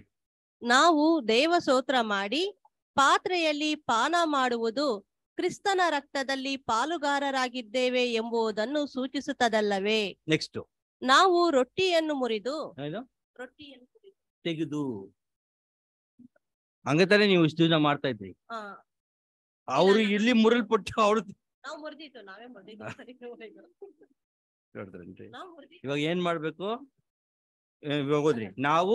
ನಾವು ರೊಟ್ಟಿಯನ್ನು ಮುರಿದು ತಿನ್ನುವುದು ಕ್ರಿಸ್ತನ ದೇಹದಲ್ಲಿ ಪಾಲುಗಾರರಾಗಿದ್ದೇವೆ ಎಂಬುದನ್ನು ಸೂಚಿಸುತ್ತದಲ್ಲವೇ? ತಮಿಳ್ல பாருங்க. அது நாம் ஆசீர்வதிக்கிற ஆசீர்வாதத்தின் பாத்திரம் கிறிஸ்துவனுடைய ரத்தத்தின் ஐக்கியமாய் இருக்கிறதல்லவா? பாத்தீங்களா இல்லீங்களா? என்னன்னாக்கா அது ஐக்கியமாயிடுச்சு. எல்லா திராட்சை பழமும் கசக்கப்பட்டது, நொறுக்கப்பட்டது, நசுக்கப்பட்டது. அப்பதான் அது என்னாச்சுங்க, ஜூஸா வந்துச்சு. அது வந்துட்டு இயேசு கிறிஸ்துடைய ரத்தம், இது நம்முடைய ஐக்கியம் அல்லவா சொல்லிட்டார். மேல நாம் பிக்கிற அப்பம் போதும், எடுக்கிற அப்பம் இல்ல. அதுங்க எந்த காரணத்துக்கும் அன்னைக்கு என்ன பண்ணிடாதீங்க. யாருன்னா அப்படி சப்போஸ் அவங்கனால அறியாமைனால பிச்சு போட்டா கூட அதுல ஒரு பாட்டு நீங்க என்ன பண்ணும், பிக்கப்பட வேண்டும். புரியுதுங்களா? நாம் பிக்கிற அப்பம் சிஸ்டர், நாம் பிக்கிற அப்பம் கிறிஸ்துவனுடைய சரீரத்தின் ஐக்கியமாய் இருக்கிறதல்லவா? பாத்தீங்களா? சொல்லிட்டு இப்ப கொடுங்க அவங்ககிட்ட 17 சிஸ்டர் ப்ளீஸ். 1 ಕೊರಿಂಥಿಯ 10:17 ಬಂದಿದೆ ಸಿಸ್ಟರ್. ರೊಟ್ಟಿಯ ಒಂದೇ ಆಗಿರುವುದರಿಂದ ಅನೇಕರಾಗಿರುವ ನಾವು ಒಂದೇ ದೇಹದಂತಿದ್ದೇವೆ. பாத்தீங்களா? என்ன பாயிண்ட் வந்துச்சு? நான் கொடுங்க சிஸ்டர் அவங்க. இப்ப படிங்க. அது அந்த ஒரே அப்பத்தில் எவ்வளவு அன்னைக்கு ஒரு சப்பாத்தி தான், ஒரே சப்பாத்தி தான். அந்த ஒரே அப்பத்தில் நாம் எல்லோரும் பங்கு பெறுகிறபடியால் நம்ம எல்லாரும் பங்கு பெறுறோம் அதுல, ஒரே அப்பத்துல. அப்போ என்ன ஆயிடுச்சுனாக்கா, அது அநேகரான நாம் ஒரே அப்பமும் ஒரே சரீரமாய் இருக்கிறோம். தாங்க பாயிண்ட் இல்லைங்களா? அதுல 100,000 லட்சம் கோதுமை மணி இருக்கலாம். அதெல்லாம் என்ன ஆயிடுச்சு, ஸ்மாஷ் ஆயிட்டு பவுடர் பண்ணிட்டு அது சப்பாத்தி ஆயிடுச்சு, அது ஒரு அப்பம் ஆயிடுச்சு. இப்போ அதே போல கோதுமை மணிகள், நாம் அநேகராக இருக்கிற கோதுமை மணிகள் ஒரு அப்பத்தினால நம்ம பங்கு பெறதுனால நாம் அநேகரா இருந்தாலும் அது ஒரு அப்பம் ஆயிடுச்சு. அந்த என்ன சொல்றனாக்கா, அந்த ஐக்கியத்தோட, அந்த ஒன்னஸோட, அந்த ஒரு அன்னைக்கு என்ன பண்ணணும். இப்ப இந்த வாசனத்துக்கு என்ன நம்ம விளக்கத்தை கொடுக்கலாம்? ಅನೇಕ ಸಿಸ್ಟರ್ ಬಂದೆ ಸಿಸ್ಟರ್. ಓಕೆ, ಕನ್ನಡದಲ್ಲಿ ಹೇಳ್ಬಿಡ್ತೀರಿ. ಓಕೆ, 1 ಕೊರಿಂಥಿಯ 10:17 ಓದಿ ಸಿಸ್ಟರ್. ಕನ್ನಡದಲ್ಲಿ ಹೇಳ್ಬಿಟ್ಟು ತಮಿಳಲ್ಲಿ ಹೇಳ್ತೀನಿ. 1 ಕೊರಿಂಥಿಯ 10:17 ಫಸ್ಟ್ ಓದಿ, ಅದು ಫುಲ್ ಓದ್ಬಿಡಿ. ರೊಟ್ಟಿಯು ಒಂದೇ ಆಗಿರುವುದರಿಂದ ಅನೇಕರಾಗಿರುವ ನಾವು ಒಂದೇ ದೇಹದಂತಿದ್ದೇವೆ. ಯಾಕೆಂದರೆ ಎಲ್ಲರೂ ಆ ಒಂದೇ ಪಾಲು ತಕ್ಕೊಂಡು ತಿನ್ನುತ್ತೇವೆ. ನೋಡಿ, ರೊಟ್ಟಿ ಒಂದಾಗಿದೆ ಅಲ್ಲ, ಚಪಾತಿ ಒಂದಾಗಿದೆ. ಓಕೆ, ಬಟ್ ನಾವೆಲ್ಲ ಅವತ್ತು ಅನೇಕರಾಗಿದ್ದೀವಿ. ಆದ್ರೆ ನಮ್ಮ ಪಾಲು ಯಾವ್ದ್ರಲ್ಲಿ ಪಾಲ್ಕೊಳ್ತೀವಿ? ಒಂದು ರೊಟ್ಟಿನಲ್ಲಿ ಪಾಲ್ಕೊಳ್ತೀವಿ. ಆ ಒಂದು ರೊಟ್ಟಿ ಹೆಂಗ್ ಬಂತಂದ್ರೆ, ಹೇಳಿದ್ರಲ್ಲ, ಲಕ್ಷಾಂತರ ರೂಪಾಯಿ ಗೋಧಿಮೆ ಕಾಳು ಅದು ಸ್ಮ್ಯಾಶ್ ಆಗಿ ಪೌಡರ್ ಆಗಿ ಇವಾಗ ಏನಾಗಿದೆ, ಒಂದು ರೊಟ್ಟಿ ಆಗಿದೆ. ಅದು ನೀವು ಒಂದು ಗೋಧುಮೆ ಕಾಳು, ಸಿಸ್ಟರ್ ಒಂದು ಗೋಧುಮೆ ಕಾಳು, ಬ್ರದರ್ ಒಂದು ಗೋಧುಮೆ ಕಾಳು, ನಾನು ಒಂದು ಗೋಧುಮೆ ಕಾಳು. ಸಿಸ್ಟರ್ ನನ್ನ ಗೋಧುಮೆ ಕಾಳು ನನ್ಗೆ ಕೊಟ್ಬಿಡಿ. ಹಾಗಲ್ಲ. ಓಕೆ, ಅದೆಲ್ಲ ಏನಾಗಿದೆ, ಒಂದು ರೊಟ್ಟಿ ಆಗಿದೆ. ನಾವು ಅನೇಕರಾಗಿ ಇದ್ಕೊಂಡು ಆ ಒಂದು ರೊಟ್ಟಿಯಲ್ಲಿ ಪಾಲಾಗ್ತೀವಿ. ಅದು ಐಕ್ಯತೆ ಅಂತ ಹೇಳ್ಬೇಕಾದ್ರೆ ಆ ಒಂದು ರೊಟ್ಟಿನಲ್ಲಿ ಹೆಂಗೆ ಪಾಲ್ಕೊಳ್ಬೇಕು? ಆತ್ಮಿಕ ಅರ್ಥ ಏನು? ಐಕ್ಯತೆ, ಫೆಲೋಶಿಪ್ ಅಂತ ನೋಡ್ಬೇಕಾದ್ರೆ, ಓಕೆ, ಇವಾಗ ನಮ್ಗೆ ಈ ಒಂದು ಅಬೀಬ್ 14 ನಿಸಾನ್ 14 ಹೊಸ ವರ್ಷಕ್ಕೆ ಬಂದಿದ್ದೀವಿ. Okay, Ugadi correct day. ಯುಗಾದಿಯಿಂದ calculate ಮಾಡಿದ್ರೆ 14th day is April 4th. Okay, correct ಆಗಿ. ಓಕೆ, ಇದು ಹೊಸ ವರ್ಷ. ಓಕೆ, ಹಳೆ ವರ್ಷದಲ್ಲಿ ಏನ್ ಮಾಡಿದೀವಿ ನಾವು? ನನ್ನ ಸಹೋದರ ಸಹೋದರಿ ಮಧ್ಯದಲ್ಲಿ ನನ್ಗೆ ಒಂದು ಹೊಟ್ಟೆ ಕಿಚ್ಚು, ಆ ದ್ವೇಷ, ಅಸುರಿ ಏನಿದೆ, ಹಸುವೆ ಏನು ಎಲ್ಲ ಗಲೇಷಿಯನ್ಸ್ 5th chapter 19th ಅಲ್ಲಿ ಬರುತ್ತಲ್ಲ, ಲಿಸ್ಟ್ ಆಫ್ ಪಾಪಗಳನ್ನ ಹಂಗೆ ಮನಪಡ ಪಕ್ಕ ಹಚ್ಚಿಟ್ಟಾರ. ಏನ್ ಹೇಳ್ತೀರಾ ಸಿಸ್ಟರ್? ಅದು ಹೊಟ್ಟೆ ಕಿಚ್ಚು, ಆ ನಾಲ್ಗಿನಲ್ಲಿ ಮಾತ್ರ ಪ್ರೀತಿ ಅಪ್ಕೊಳ್ಳೋದು, ಓ ಬ್ರದರ್ ಅಂತ. ಹೃದಯದಲ್ಲಿ ಕಲ್ಲು, ಏನದು, ದ್ವೇಷ ಇಲ್ಲ, ಕಸಪು, ಪಾಯ್ಸನ್, ವಿಷ. ಓಕೆ, ಇದೆಲ್ಲ ಏನಾಗ್ಬೇಕು ಅವತ್ತು? ಎಲ್ಲ ಬಿಟ್ಬಿಟ್ಟು ಆವತ್ತು ಪಾತ್ರೆನಲ್ಲಿ ಆ ಹಪ್ಪದಲ್ಲಿ ಕೈ ಹಾಕಕ್ ಮುಂಚೆ ನನ್ಗೆ ಏನಾದ್ರು ಯಾರಾದ್ರೂ ವಿರೋಧ, ಓಕೆ, ಒಂದು ದ್ವೇಷ ಇದ್ರೆ ಅವ್ರ ಹತ್ರ ಏನ್ ಮಾಡ್ಬೇಕು?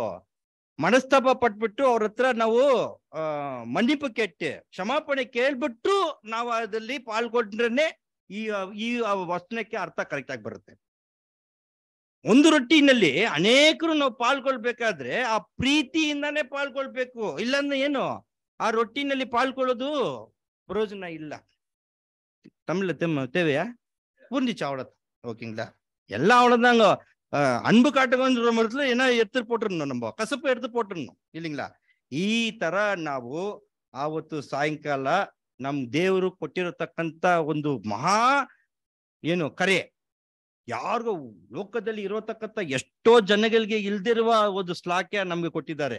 ಆ ಸಾಯಂಕಾಲ ಬಂದು ನಾವು ಈ ವಿಷಯವನ್ನ, ಈ ರೊಟ್ಟಿ ಅಂದ್ರೆ ಏನು, ಅದದ ಅರ್ಥ ಏನು, ದ್ರಾಕ್ಷರಸ ಏನು, ಅದದ ಅರ್ಥ, ಆತ್ಮಿಕ ಅರ್ಥ ಏನು, ಇದೆಲ್ಲ ನಾವು ತಿಳ್ಕೊಂಡು ಸೊ ಆ ಮನಸ್ಸಲ್ಲೇ ಬಂದು ಓಕೆ ಆ ಒಂದು ಯೇಸು ಸ್ವಾಮಿನ ರಾಭೋಜನದಲ್ಲಿ ನಾವು ಭಾಗವಹಿಸೋಣ. ದೇವರು ನಮ್ಮೆಲ್ಲರನ್ನು ಆಶೀರ್ವದಿಸಲಿ. ಆಮೇಲೆ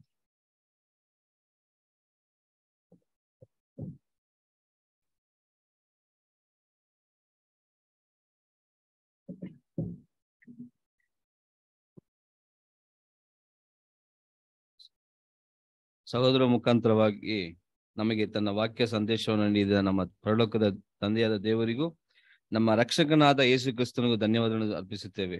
ಮತ್ತೆ ವಾಕ್ಯ ಸಂದೇಶ ನೀಡಿದ ಸಹೋದರಿಗೂ ಎಲ್ಲ ಸಹೋದರ ಪರವಾಗಿ ಧನ್ಯವಾದಗಳನ್ನು ಅರ್ಪಿಸುತ್ತೇನೆ.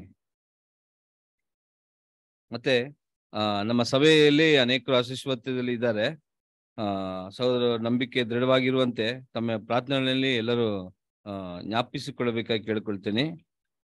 ಮತ್ತೆ ಈ ವಾರದ ಪ್ರಕಟಣೆಗಳು, ವಾರದ ಕೂಟಗಳು ರಾಜು ಬದಲು ನಿಮ್ಗೆ ಇದ್ರಲ್ಲಿ ಆಗ್ತಾರೆ. ಮತ್ತೆ ಈ ಒಂದು ಆರಾಧನೆಯನ್ನು ಅಂತ್ಯಗೊಳಿಸುವ ಹಾಗೆ ನಾವೆಲ್ಲರೂ ಎದ್ದು ನಿಂತು ಕೊನೆಯ ಸಂಗೀತ ಶ್ರೀ ಯೇಸು ನಾಮ ಎಂಬ ಹಾಡನ್ನು ಆಡಿಕೊಳ್ಳೋಣ.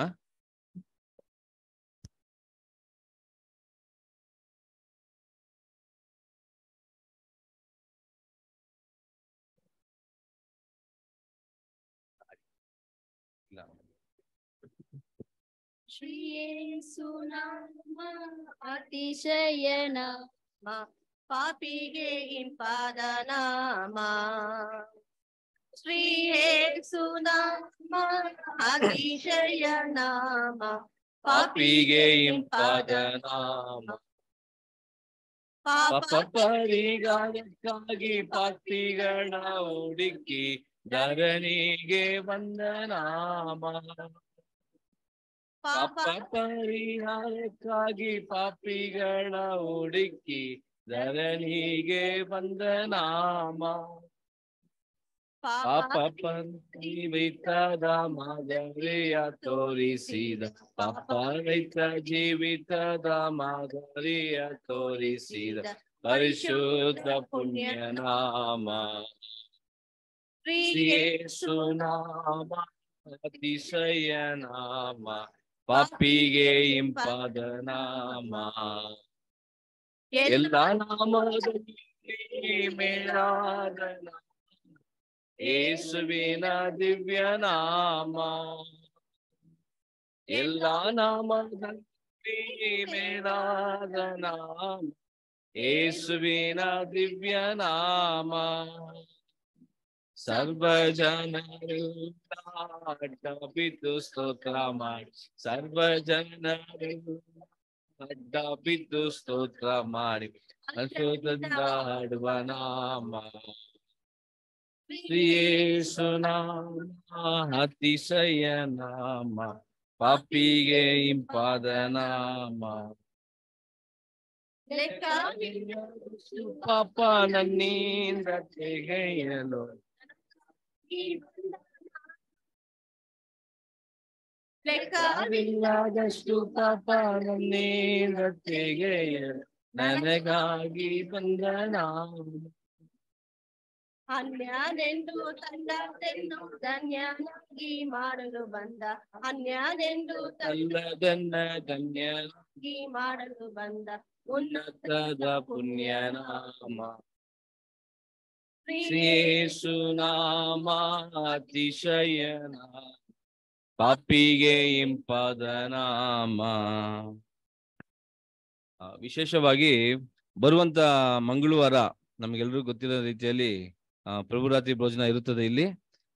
ರಾಜು ಬ್ರದರ್ ಯಾವ ಟೈಮ್ ಹೇಳಿದಾರೋ ಆ ಟೈಮ್ನ ಫಾಲೋ ಅಪ್ ಮಾಡ್ಕೊಂಡು ಟೈಮ್ಸ್ ತಕ್ಕಂತೆ ಬಂದು ಭಾವಿಸ್ಬೇಕಾಗಿದೆ ಕೇಳ್ಕೊಳ್ತೀನಿ.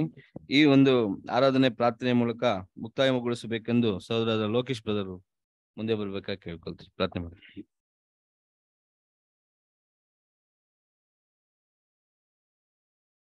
ಪ್ರಾರ್ಥನೆ ಮಾಡಿಕೊಳ್ಳೋಣ. ಭೂಪರಲೋಕನ ಉಂಟು ಮಾಡಿ ಅದರಲ್ಲಿರುವ ಸಮಸ್ತವನ್ನು ಉಂಟು ಮಾಡಿ ಅಂತ ನಮ್ಮ ಪರಲೋಕ ತಂದೆಯ ದೇವರೇ, ನಿನ್ನ ನಾಮಕ್ಕೆ ಸ್ತೋತ್ರವಾಗಲಿಪ್ಪ. ಹೌದು ಕರ್ತನೆ, ನೀ ರಾಜನು ಕರ್ತನು ತನ್ನೊಬ್ಬನೇ ಅಮರತ್ವವುಳ್ಳವನು ಅಗಮದ ಬೆಳಕಿನಲ್ಲಿ ವಾಸ ಮಾಡಿರುವಂತ ನಮ್ಮ ಪರಲೋಕ ತಂದೆಯ ದೇವರೇ, ನಿನ್ನ ನಾಮಕ್ಕೆ ಸ್ತೋತ್ರವಾಗಲಿಪ್ಪ. ಹೌದು ಸ್ವಾಮಿ, ಈ ದಿನದ ನಾವೆಲ್ಲರೂ ಒಟ್ಟಾಗಿ ಸೇರಿ ನಿನ್ನ ವಾಕ್ಯವನ್ನು ಧ್ಯಾನಿಸುವಂತೆ ಆರಾಧಿಸುವಂತೆ ನಮಗೆ ಕೃಪೆಯನ್ನು ಮಾಡಿಕೊಟ್ಟಿದ್ದಕ್ಕಾಗಿ ನಿಮಗೆ ಸ್ತೋತ್ರಪ್ಪ. ಹೌದು ಕರ್ತನೆ, ಮುಂದಿನ ದಿನಗಳು ಬರುವಂತ ಭೋಜನ ಕರ್ತನ ಪ್ರಭುರಾತ್ರಿ ಭೋಜನದಲ್ಲಿ ನಾವು ಹೇಗೆ ಪಾಲ್ಗಾರರಾಗಬೇಕು ಅದನ್ನು ತಿಳಿದುಕೊಂಡು, ಹೇಗೆ ಅದನ್ನು ಮಹತ್ವ ತಿಳಿದುಕೊಂಡು ಅದು ಹೇಗೆ ಪಾಲ್ಗಾರರಾಗಬೇಕು ಎಂಬುದನ್ನು ವಿವರವಾಗಿ ಸಹೋದರ ಮೂಲಕ ನಮಗೆ ತಿಳಿಯಪಡಿಸಿದ್ದಿ. ಅದಕ್ಕಾಗಿ ನಿಮಗೆ ಸ್ತೋತ್ರ ಸ್ವಾಮಿ. ವಾಕ್ಯ ಸಂದೇಶವನ್ನು ಕೊಟ್ಟ ಸಹೋದರನ್ನು ನೀವು ಆಶೀರ್ವದಿಸಿ ಇನ್ನು ಹೆಚ್ಚಾದ ಜ್ಞಾನ ವಿವೇಕವನ್ನು ಕೊಟ್ಟು ನಿಮ್ಮ ಸೇವೆಗಳಲ್ಲಿ ಉಪಯೋಗಿಸಬೇಕೆಂದು ಕೇಳಿಕೊಳ್ಳುತ್ತೇನೆ ಸ್ವಾಮಿ.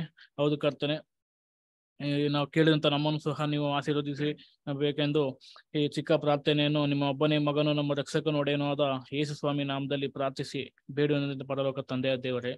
ಆಮೆನ್.